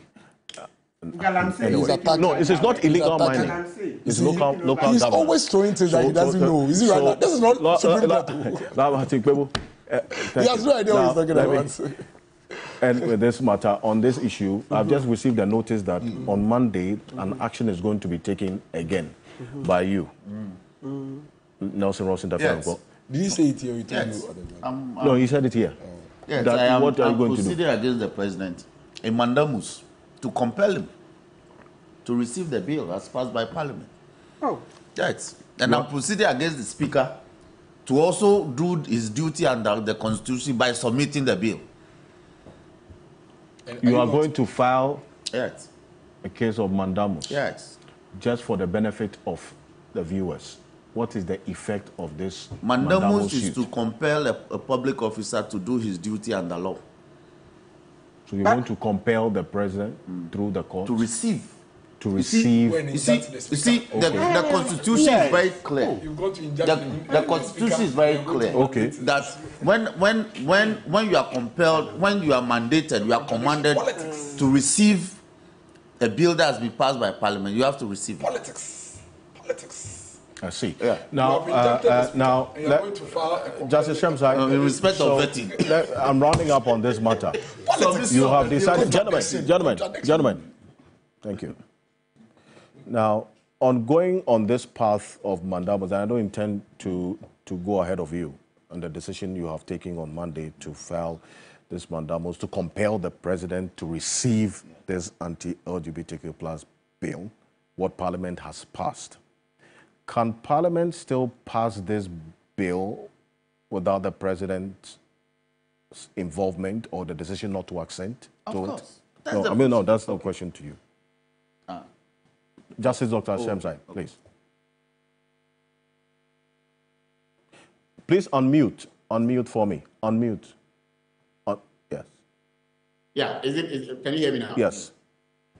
Yeah, so you see, there's a rule which the requirement is that when Parliament passes the bill, I mean, and they should forward it to the president to give his assent. And the president has a time limit within which to exercise the power to veto. The question we always have to ask ourselves is, why would the framers of the Constitution give him a time frame or a timeline? And when he breaches the timeline, what does it mean? These two questions are very important in understanding whether what the president is doing, the effect of what the president is doing. I am of the view, and I think I've spoken with a number of senior lawyers who hold the same view, that when the president refuses to veto and the time given him to carry out that exercise lapses, he will be deemed to have waived his power to veto, in which case the only conclusion is that the bill has been assented to by construction. So, and I believe in that view. There's a time for you to do an act, and if you fail to do it within that time, you cannot hold the whole country to ransom so that we wait until you decide to do it. That is the reason why they put the timeline, is to prevent a situation where a president will hold the legislative process to ransom and no one can do anything. And in fact, when it comes to Parliament itself, there is also a timeline on Parliament. For example, a bill cannot stay in a committee of Parliament beyond a certain period. This is 3 months. That also has the same. 3 months. 3 months, actually. Pardon? 3 months. 3 months. 3 months. Bill, yes. Exactly. So, and there's a long history for these timelines. We didn't used to have these timelines in the Constitution, but there was a time in our history where these committees were used as a way of frustrating the legislative process, where bills will go to a certain office holder and they will use the delay to frustrate it. So making provision for this timeline is to prevent exactly what the president is doing. So the natural consequence of his failure to act within the time frame is that he has waived his right to veto, in which case I think that anyone should go to court to compel the bill to be gazetted as if it was really assented to. So I would rather choose a process. Okay, in this case, the bill has not been given to the president, has not received the bill yet, but there are other 3 bills which he has received and has not done anything about them, but rather said that he's not going to give his assent, that he has not vetoed either. Those 3 bills, I think what next to be done is to seek a mandamus for the bill to be gazetted as though they have been assented to. And in particular, this one, I think Honorable's process is also a way of going about it, compelling the president to accept the transmission of the bill. Okay, thank you very much. Lawyer Dr. Justice Sremsai, really appreciate you on this one. And the issue as well of the Electoral Commission. Please stay with me, because the next matter we would also have a conversation on. I'll be joined as we go on by Dr. Justice Sremsai on the other Zoom connection. But a number of your messages, let me first of all issue this apology that we cannot read all the messages, but I'll do well to read as many as possible. And I acknowledge all of you sending these messages as we speak, close to the 650 that we have received. Thank you very much. Jean Laura says, Dennis Miracles, he says, the understanding of the law has reached us all today, and we must all be educated on this matter. John Mensah says, good morning, Alfred. Watching you from East Legon, Trasaco, without light. Unfortunately, we cannot watch your program on TV due to Doomsoft. You are watching on your phone now, Johnson Mensah. Thank you. Juliana Belinda Aubry says, she's watching us from the UK today. Nobody should condone the actions of LGBTQ persons. We have to make this law to stop all this happening to our children. It's not our culture, you say. Thank you very much. This one here, somebody's quoting Esther chapter 4, verse 14. I don't know what is there, but it says, God help our motherland. Amen. Thank you. This one here says that putting our natural resources like gold, diamond, bauxite, etc. aside, the current speaker, Bagben, is a natural resource we have to protect very well. And this one here also says that, good morning, Alfred and team. Dauda Idrisu. Please, we are still waiting for an upload of last week's program. You promised to... Oh, yes. In fact, we have uploaded last week's program on YouTube. So please make some time and check it, because we couldn't stream it as a result of the internet issues. So please check YouTube. You would see the full complement of last week's program uploaded there as well. Kakre Samoa, lawyer Kakre Samoa says, before I became a lawyer, I seriously thought you were right when you pleaded to an offense, that you were guilty with an explanation. In court, you are either guilty or not guilty. There is no middle way whatsoever. It seems to me that there are persons in Ghana who think that in the case of the LGBT issue, you can say you hate it and at the same time raise enough objections to render the position of those who oppose the practice as useless. This is one that has to be checked. You say, good morning, sir. Good morning to you too. And this one here also says that we must all be on the same page and hear those who have also raised concerns about this bill. As Dennis Miraculous Abaji has indicated, we will all have our day in court. You say, this is coming from Obrimpong Kaba. Thank you very much for the messages. Now, I'll take for this quick break because we're going to the matter of the Electoral Commission. A number of things happened this week. I think that all the stakeholders in the electoral space, including ourselves, have matters to also consider. Both the NPP and the NDC have had a voice on these BVDs that have not been returned to the chest of the Electoral Commission, and one which must be of concern to all of us. I'll be back shortly after this quick break. Stay with us.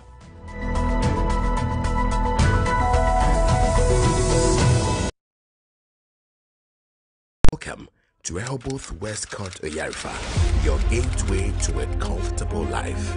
Located between Legon and the tranquil hills of Pediasi, a place where the convenience of city life meets the peaceful embrace of nature. Here, safety, peace, credibility are assured, free from the worries of land guards and multiple patches of the same land. Oyarifa's strategic location offers you easy access everywhere. Build at your own pace and within your budget. Rehoboth Westcott fast-selling lands, serenity, connectivity, community. Own a piece of land today. Call 0553 751 933 or 0206 823 524, or visit our website at www.rehobothsocialhousing.com.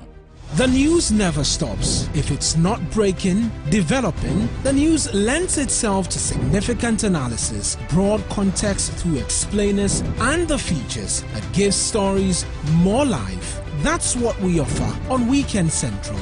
News, features, analysis, the full package. Weekend Central, Saturdays and Sundays at 12 p.m. on TV3. TV3, first in news.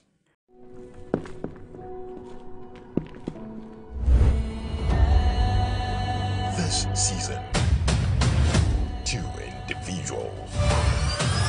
Bonds will be built. Love will exist. Betrayal will be served. Are you ready? The most controversial reality show hits your screen. Perfect Match Extra.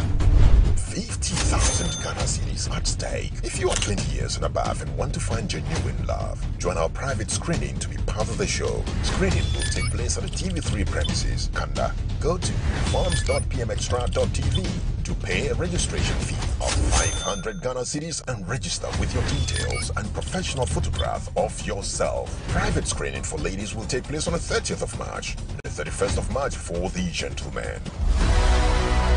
Love, betrayal, heartbreak, and triumph. This April, witness the journey of a lifetime. Perfect Match Extra Season 2 coming soon on TV3. and pmextra.tv. Hallelujah. Amen. Stop the spirit. Stop us your press right now.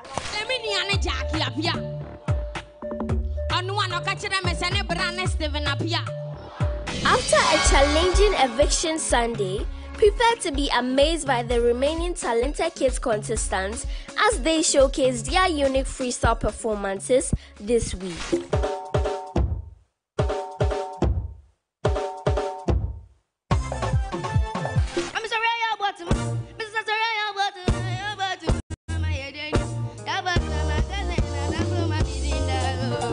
Stay tuned for an exciting STEM segment and ensure your favorite contestant stays in the competition by dialing *713*13# or downloading the TV2 Reality app to vote. The winner of this year's Talented Kids competition will embark on a 10-day educational and talent development trip to the Netherlands powered by the CTIW Foundation, impacting our generation today and beyond. Talented Kids, free to play. Talented Kids shows on TV3 Sunday at 4 p.m. Powered by Indomie. Sponsored by Coco Plus. Deluxy Acrylic Paint. Frutelli Calipo. Vitamilk. Pepsodent Cavity Fighter. CTIW Foundation. CTIW Foundation. And supported by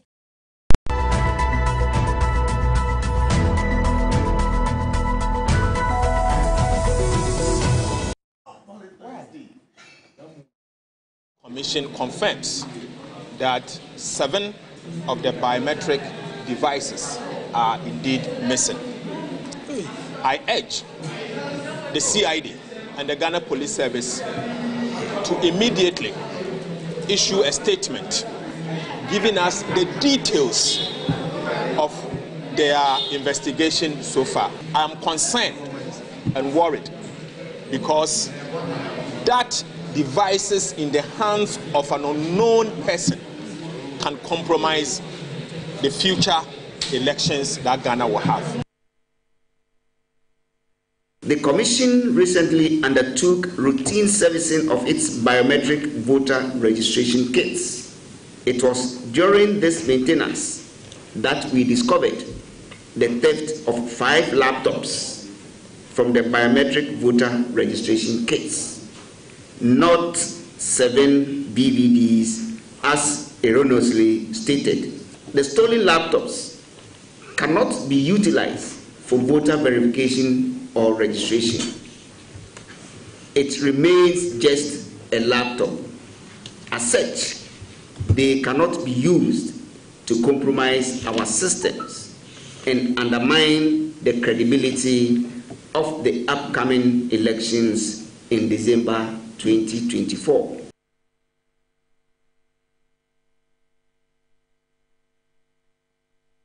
Welcome back to Key Point. So that was the minority earlier raising issues with the reports they had received that some 7 biometric verification devices had gone missing. The Electoral Commission responded that indeed some items of theirs have gone missing, not BVDs, but laptops, and continuously makes that assurance that these laptops that have been stolen or missing cannot impact on our electoral integrity in any way, and that the laptops don't contain sensitive information. That even if these BVDs have been stolen, they will need some activation code for it to work and so on. But that did not satisfy the concerns of some of the stakeholders in this election, to the extent that we still have BVDs in the hands of persons who should not be having it. Now, after that press conference by the Electoral Commission, then there was a leaked internal memo detailing the fact that some 28 BVDs had not been returned to the store of the Electoral Commission's headquarters after the biometric voter, after the district level elections on the 19th in December last year. The question is, these BVDs that have not been returned to the chest of the Electoral Commission, where are they? it's almost 4 months after this district level elections. After this release of the Electoral Commission, what next? Because after this memo was leaked, the Electoral Commission issued another statement explaining why this leaked memo that confirms that indeed some BVDs have not been returned to them is not really an issue. They say that this is an internal procedure. It's only an asset management procedure. Let's take a look at the statement that the Electoral Commission issued explaining this. They say that they are hopefully, the Electoral Commission of Ghana can retrieve these unreturned biometric verification devices very soon. And goes on and on. And there are some other matters as well that they raise. It will give you one. It says no compromise to electoral integrity. The BVDs integral to our electoral process are designed with sophisticated security features without the proper activation and official use within our electoral framework. These devices are essentially inoperative. The integrity of our elections, therefore, remains unassailable. Misinterpretations and clarifications. The circulated memo should be understood in its correct context. It is procedural document for asset management, not an admission of asset theft. Our efficient tracking systems ensure that return and accounting of all our assets, reaffirming our commitment to prudence with the use of the funds. Security and usefulness of equipment. We want to assure the public that any equipment, if ever misplaced, and even in case of vandalism, cannot be utilized to undermine the credibility of our electoral process due to the advanced security protocols and activation requirements in place.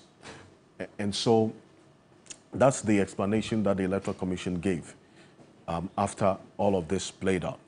But I'll start off with you, Dennis, because, you see, the BVDs, the BVDs, no, it's a, the BVDs have not been returned to chest, right? The Electoral Commission talks about the fact that, yes, this does not have any material impact on our electoral process. But if you look at the breakdown of where all the BVDs that have not been returned are, it's almost in all the 10 regions. That raises some concern, does it not? Well, Alfred, I mean, I don't speak for the Electoral Commission. Indeed. And that's why I put all their statements there. I'll never seek to speak for the Electoral Commission. I have always made it categorically clear on this platform on TV3, all your shows, that the Electoral Commission has a mandate to deliver credible, transparent, fair elections for this country. And so at all times, for me, what is important is that when there are issues, all political parties are at liberty to raise those issues. And then the Electoral Commission also has a mandate to clarify those issues. When I look at the clarification they've brought, it's sound. It makes sense. It adds up. I mean, even basic IT will tell you that even if you pick any of those guys, there's nothing you can do about it. What is crucial is the database itself. But laptop, even my laptop, if you steal my laptop today, you can't do anything with it. You can't have access to anything on my laptop. There's nothing you can do with it. You understand? Because I work on a laptop, but it's only a transmitter gadgets. Everything is sitting in the cloud somewhere. So when you have access to that cloud, you know, that you really have something on me. It even applies to our phones that we are holding. And it all depends on how it's configured. Because again, I can pick Honorable Martin Kwebu's laptop and probably have everything on it. Because he's probably put everything on his desktop or his documents somewhere. But other people also just simply work on the cloud. And so if you pick their laptop, they just have to log out on their phone or somewhere, and then everything is gone. It's just a tool you are holding that does nothing. So, I mean, once I read the statements, I think my mind was at peace that really, and if there's a BVD machine with a capable Electoral Commission, it's the same Electoral Commission anyway. And so if they say they are internal processes, I don't see such a big deal. Unless really you are making it from the point of really not having enough insight into some of these things. So it's completely important that we bring these issues up I don't have any problem with the NDC bringing it up, honestly. They should bring it up. When they bring it up and the EC also comes to clarify, they can question the clarification on substance. I see. What I think we should avoid is conspiracy theories and those things that don't help. You know, those things usually tend to only dent the processes. If there are facts material facts to it, you can raise it.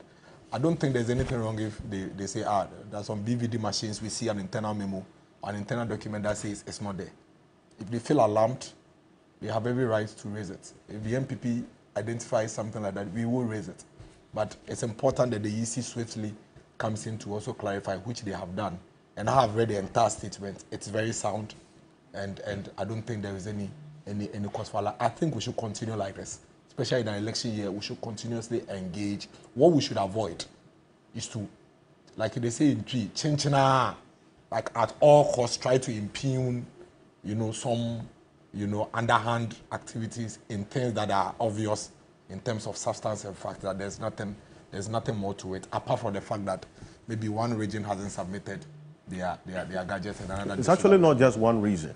If you look at the details of the statement that you indicate you have read, in the 10 regions, 28 BVDs in total have not been returned. So, but it has no impact. So, for instance, in terms of substance, well having the BVD, in fact, currently it's with the Electoral Commission. No BVD is missing. It's with the Electoral Commission, except that it's at the regional level or at the district level. But they have not been returned. Yes, but it's not missing. The second point also is that even if it is missing, the substance here is, even if you break into the Electoral Commission today and still BVD machines, could you use it to affect the integrity of the elections? I think these are the critical things that we should be worried about. If we cannot use the gadgets, whether the laptop or the BVD, to affect the integrity of the elections, then really I don't think it's an issue. Because I don't think that we are ruling out the fact that Electoral Commission assets can be missing. It can be missing. You understand? There are people, even police stations, people go there to go and steal things. Bank of Ghana, they have their bullion bars, so it could be missing. But what is important is that what systems have been put in place to ensure, and it's important that they've done that. It's important that the Electoral Commission system is structured in a way where even if you manage to steal or pick or take any of these gadgets, you cannot use it to affect the integrity of the election. That I think is very important. But as to whether a gadget is missing, of course, in this case it's not missing. But even if it is missing, the fact is that it is of no consequence to the electoral processes. That for me is very important. The reason why I try not to, and I don't speak for the Electoral Commission, is that we always have our issues with the Electoral Commission as political parties. And I don't want to contradict myself. Because on any day that I have concerns with anything that the Electoral Commission is doing, I'll raise it. I was on the street when we were doing Let My Vote Count, and I say Electoral Commission, and that is why anytime I refer to Electoral Commission, I don't personalize it. It is the organization. So I remember, it is fresh on my mind, when the Electoral Commission of Ghana was actually adamant to our concerns and demands some few years ago. And at that time, the NDC, that today comes to raise press conferences every day, they were in support of them. I will not come here and sit here today and come to be defending the same Electoral Commission that was adamant to me some years ago. And then what? 3 years down the line, I'll come and raise concerns. I won't do that. So I want to be put on record that the Electoral Commission is a referee. They are not my friends. I'm not related to them. My friends are in the MPP. My relations are the MPP. I have no ball to play with the Electoral Commission. Our political party has no, apart from a working relationship in terms of we are players in the field that you are as an Electoral Commission. We have no other friendship, relationship dealings with them. No back channel communication. Nothing, zero. And you talk to them behind the scenes. Nothing. And I'm very serious about it. You see, I'm serious about it because it's not that we belittle our systems and structures in this country. Alfred, you really think that in South Sudan, the Electoral Commissioner, those people that are listed, they really have some big influence on Honorable Roxanne Dafiamopo's elections and his police station? They don't, please. Okay. I have been doing, I am young, but I've been doing, please hold on. All right, I am young. I'll come to you. I am young, but I've been doing this election thing for a very long time. Ask him, he's here. So I don't want us to belittle the systems and structures that our country has actually built, and ensuring that we strengthen organizations. What we should do is to constantly audit, query, and interrogate these institutions, but not seek to personalize these institutions. That is why I say that the same Electoral Commission that was adamant for which reason horse whips and hot water was poured on me on the streets of Accra, I'll not come and sit here and be seen to be speaking for them. But reading what they have written and hearing the complaints from the NDC, I think that the NDC's concerns should be settled now, because they've explained that indeed we have some BVDs that have not been returned, but one, it is not missing. It is with the Electoral Commission, only at the regional level. Number two, our systems and structures are, and that was a very important additional clarification, our systems and structures are in a sense that even if you manage to steal my laptop or manage to steal my BVD, you cannot really do anything with it. And see, one of the reasons why it is believable what they are saying is that they even came to provide additional information that even the NDC didn't have. Because the NDC raised concerns about 5 or so BVDs, 7 missing. But they have even come to give additional information. That's not even the only ones we haven't received. There are even more that we haven't seen. I think that settles it. What is important is that on the day of election, 7th December, there are BVDs that are not compromised. There are laptops that are not compromised. That would ensure that every citizen has one vote during the election process. Thank you. And I think that's most important. That is Miracle Sabuaji. Now, there was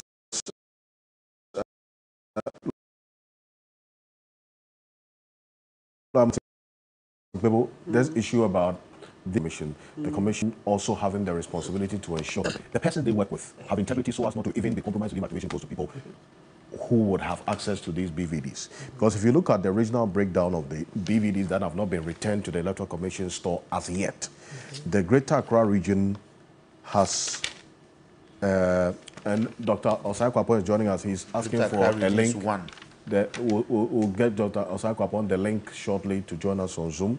It says Greater Accra 1, Eastern Region 1, Western North 2, Western Region 5, Central Region 1, Volta Region 2, Upper East 3, Savannah Region 2, Northern 9. Northeast. That has the highest number of BVD that have not been returned. And Northeast Region 2. That definitely, even with the Electoral Commission's explanation, the fundamental question is then interrogating why these BVDs have not been returned and what has to be done going forward after this statement was released, isn't it? Yes, there's every reason to question the state of affairs now, right? Because you know that, putting it mildly, the 2024 elections is like our second independence, right? So anything that has the potential of derailing it is something that we have to interrogate well and then resolve. Yes, because we shouldn't leave anything to chance, because even one single vote counts. So I mean, when I saw it, I was like, hey, yes, I agree. They should interrogate it.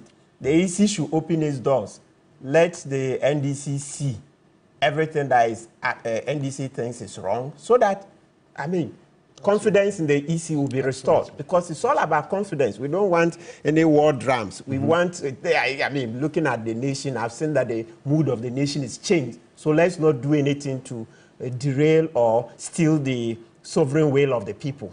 Yes, that's the way I see it. So I'm giving the support to the NDC that they should question and question, because the more they question, then the more we can get better answers. Because you see that the kind of information NDC as a collective has, we as individuals and civil society organizations may not necessarily have. So sometimes we'll have to come and stand behind them to help them ask the EC questions, because it's part of our democratic culture.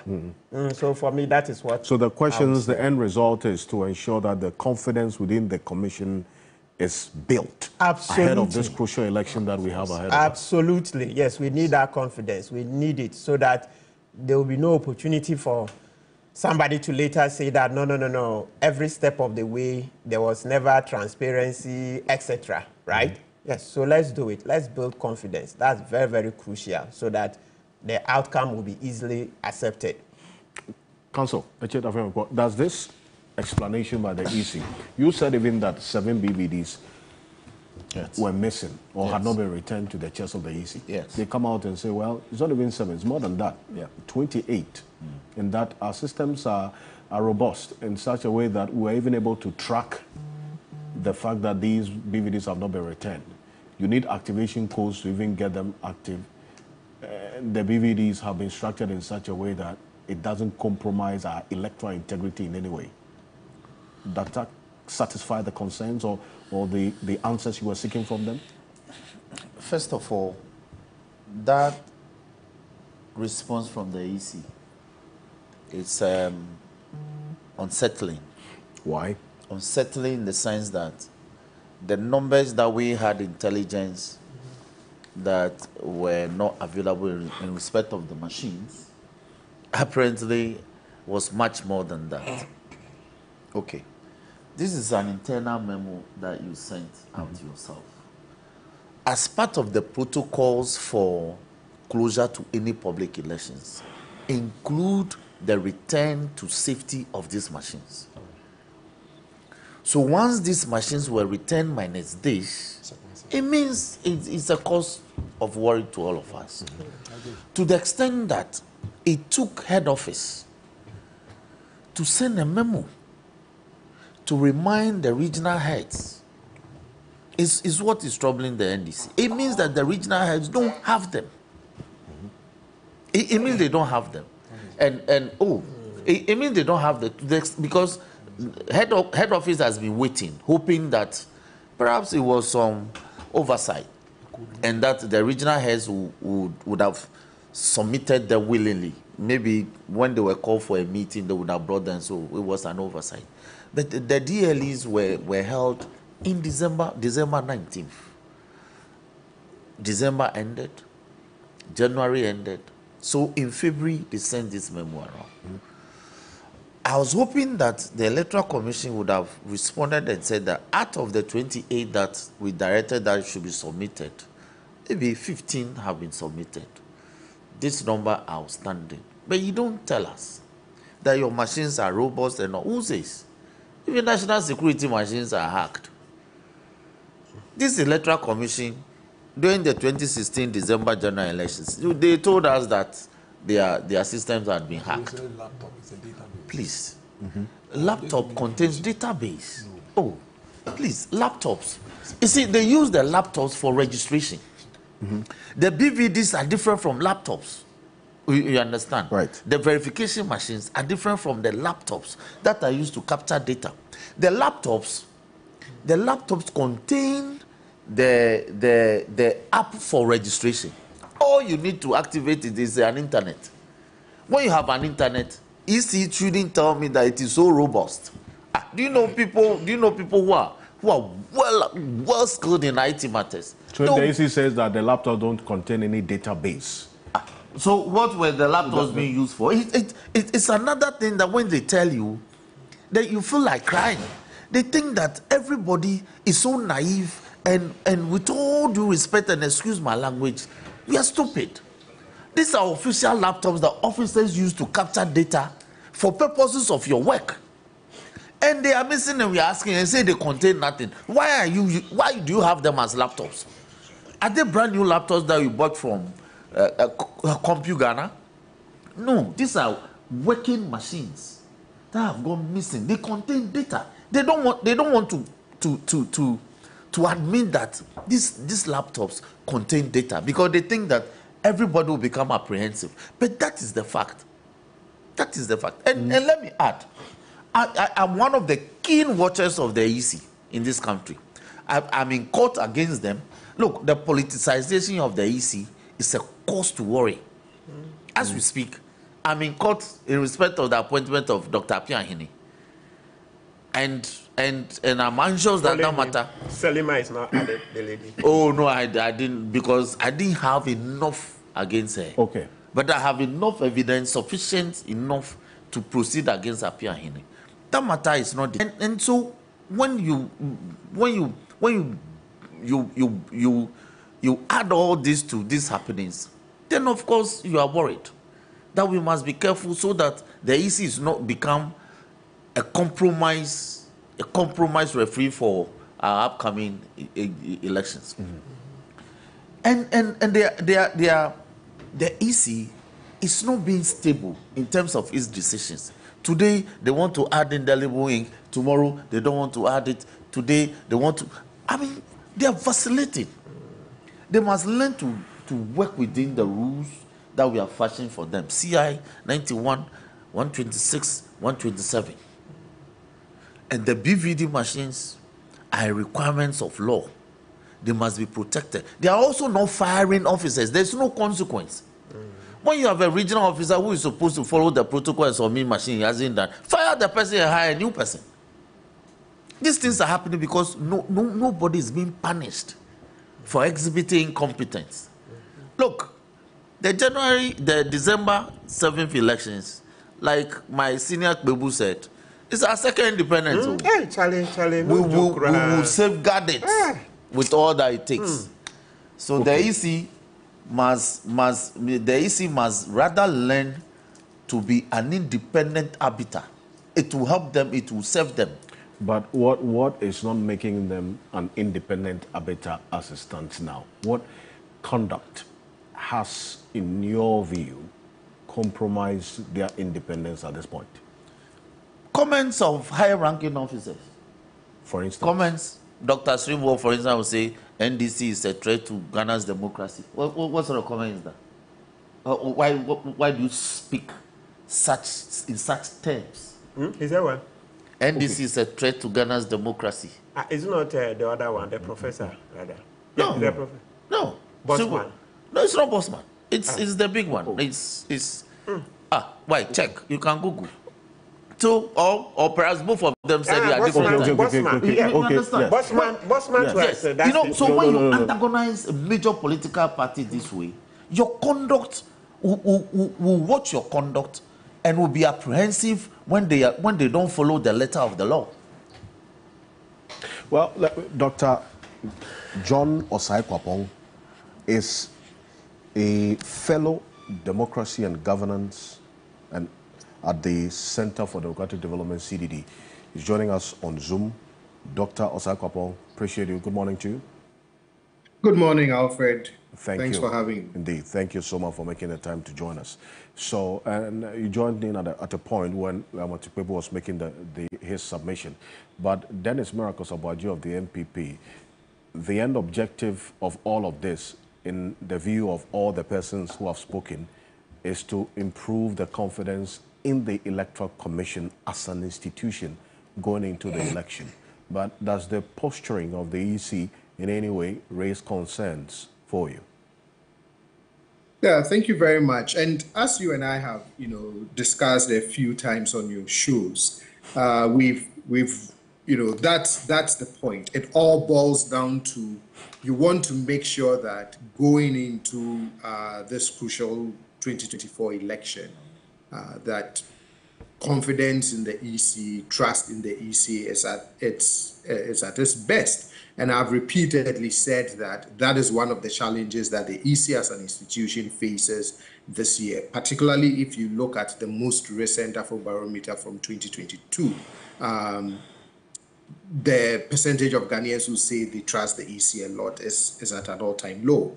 So as it prepares itself to manage and deliver the 2024 elections, it is also carrying this burden of ensuring that all of its actions and inactions do not further deepen this mistrust in the institution, but rather restores confidence and improves it.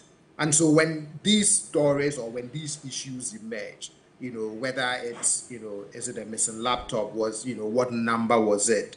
Is it a BVR? Is it, whatever issues begin to emerge, for me, it is incumbent upon the EC to get ahead of these issues and these stories, and to make sure that whatever explanations are giving are tenable. Yes, I understand that in an environment of also very sharpened partisan edges, there would still be some lingering, questions or some lingering, suspicions.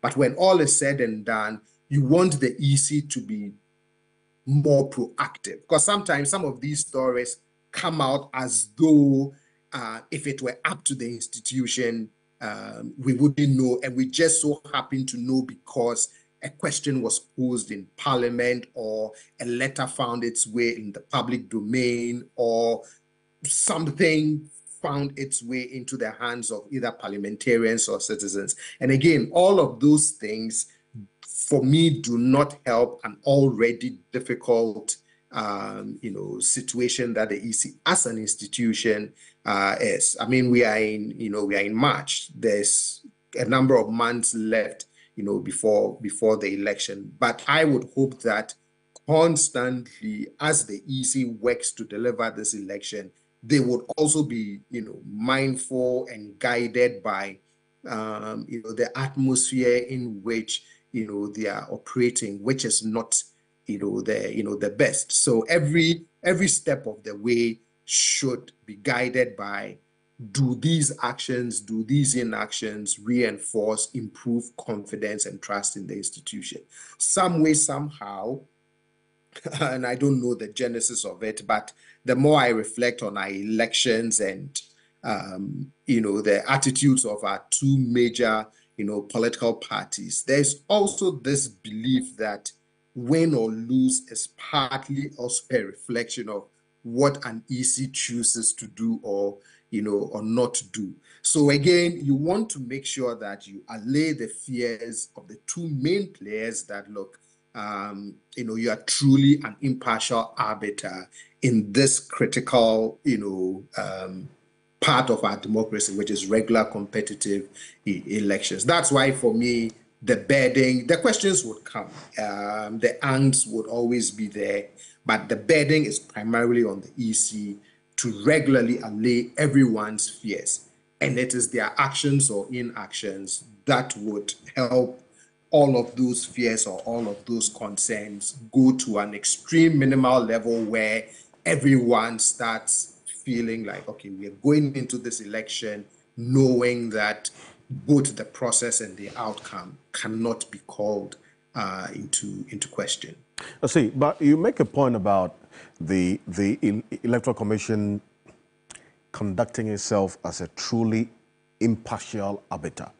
I mean, what actions and inactions would, as it were, send that strong signal, that unwavering commitment of the EC to be a truly impartial arbiter, especially considering the precedents we've been used to in this country, at least been awake to elections in this country from the year 2000 to date, where every time the Electoral Commission will have to battle with the perception of it being, quote unquote, in bed with the government or the political party in power. What conduct would convince you, for instance, that the Electoral Commission is an impartial arbiter? So, for example, I'm very happy that the National Democratic Congress, our main opposition party, decided to return to IPAC.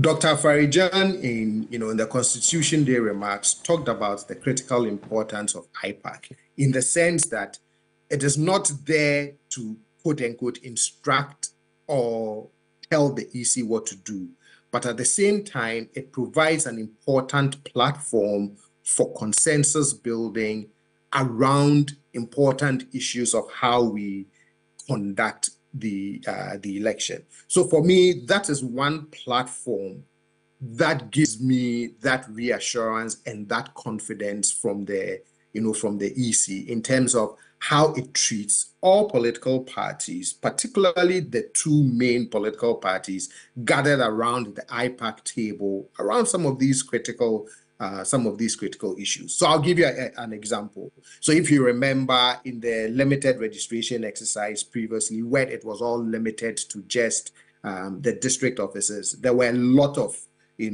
questions, issues raised about accessibility, the burden on the voter to register in order to be able to exercise their fundamental constitutional right, etc., etc. But you notice that there has been at least an improvement on the EC's position where in the next, exercise, that there will be additional centers where, if it is difficult for the voter to get to the district office, that there will be opportunities for, that particular voter to register in other places within, the district. Again, for me, those are the kinds of things that, yes, so it doesn't fully expand it and say registration will be conducted throughout the constituency or at all polling stations.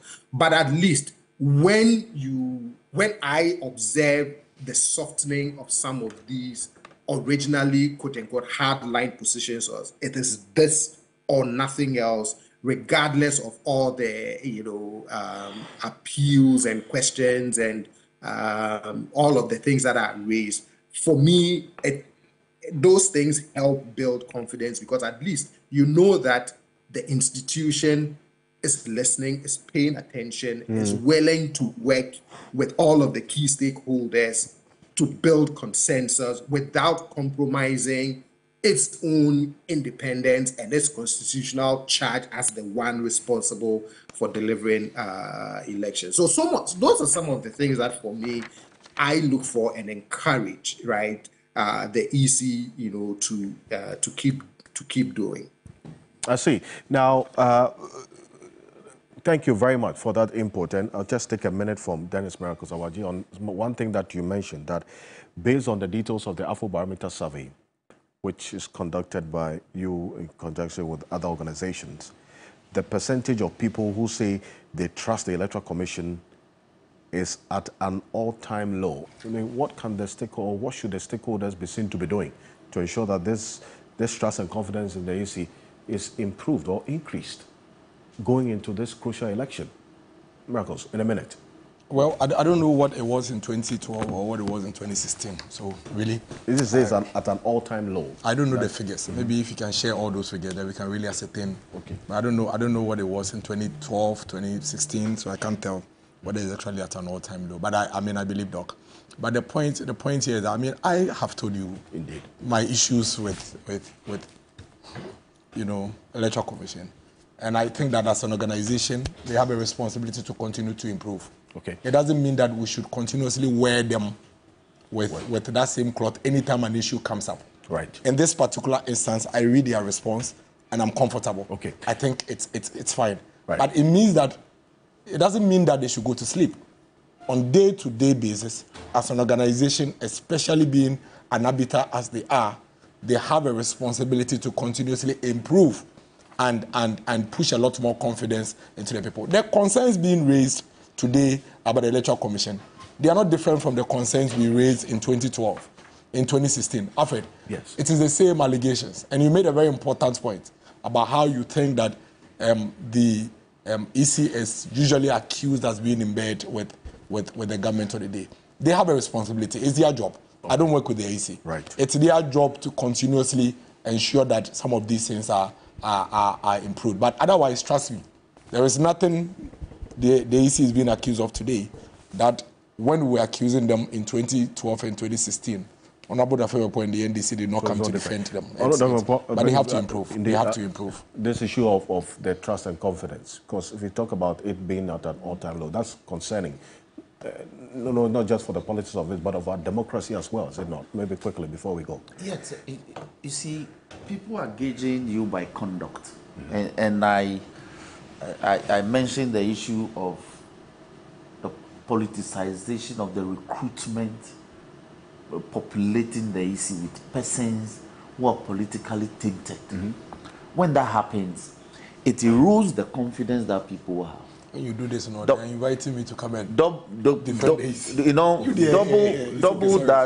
that with the fact that there are very really disturbing developments. Machines are getting missing. Machines are not missing. Oh, okay. Machines are not able to be accounted for within time frames that they are supposed to be. So it gives people, especially the opposition party like the NDC, cause to worry. Okay. Look, the EC must be like Caesar's wife.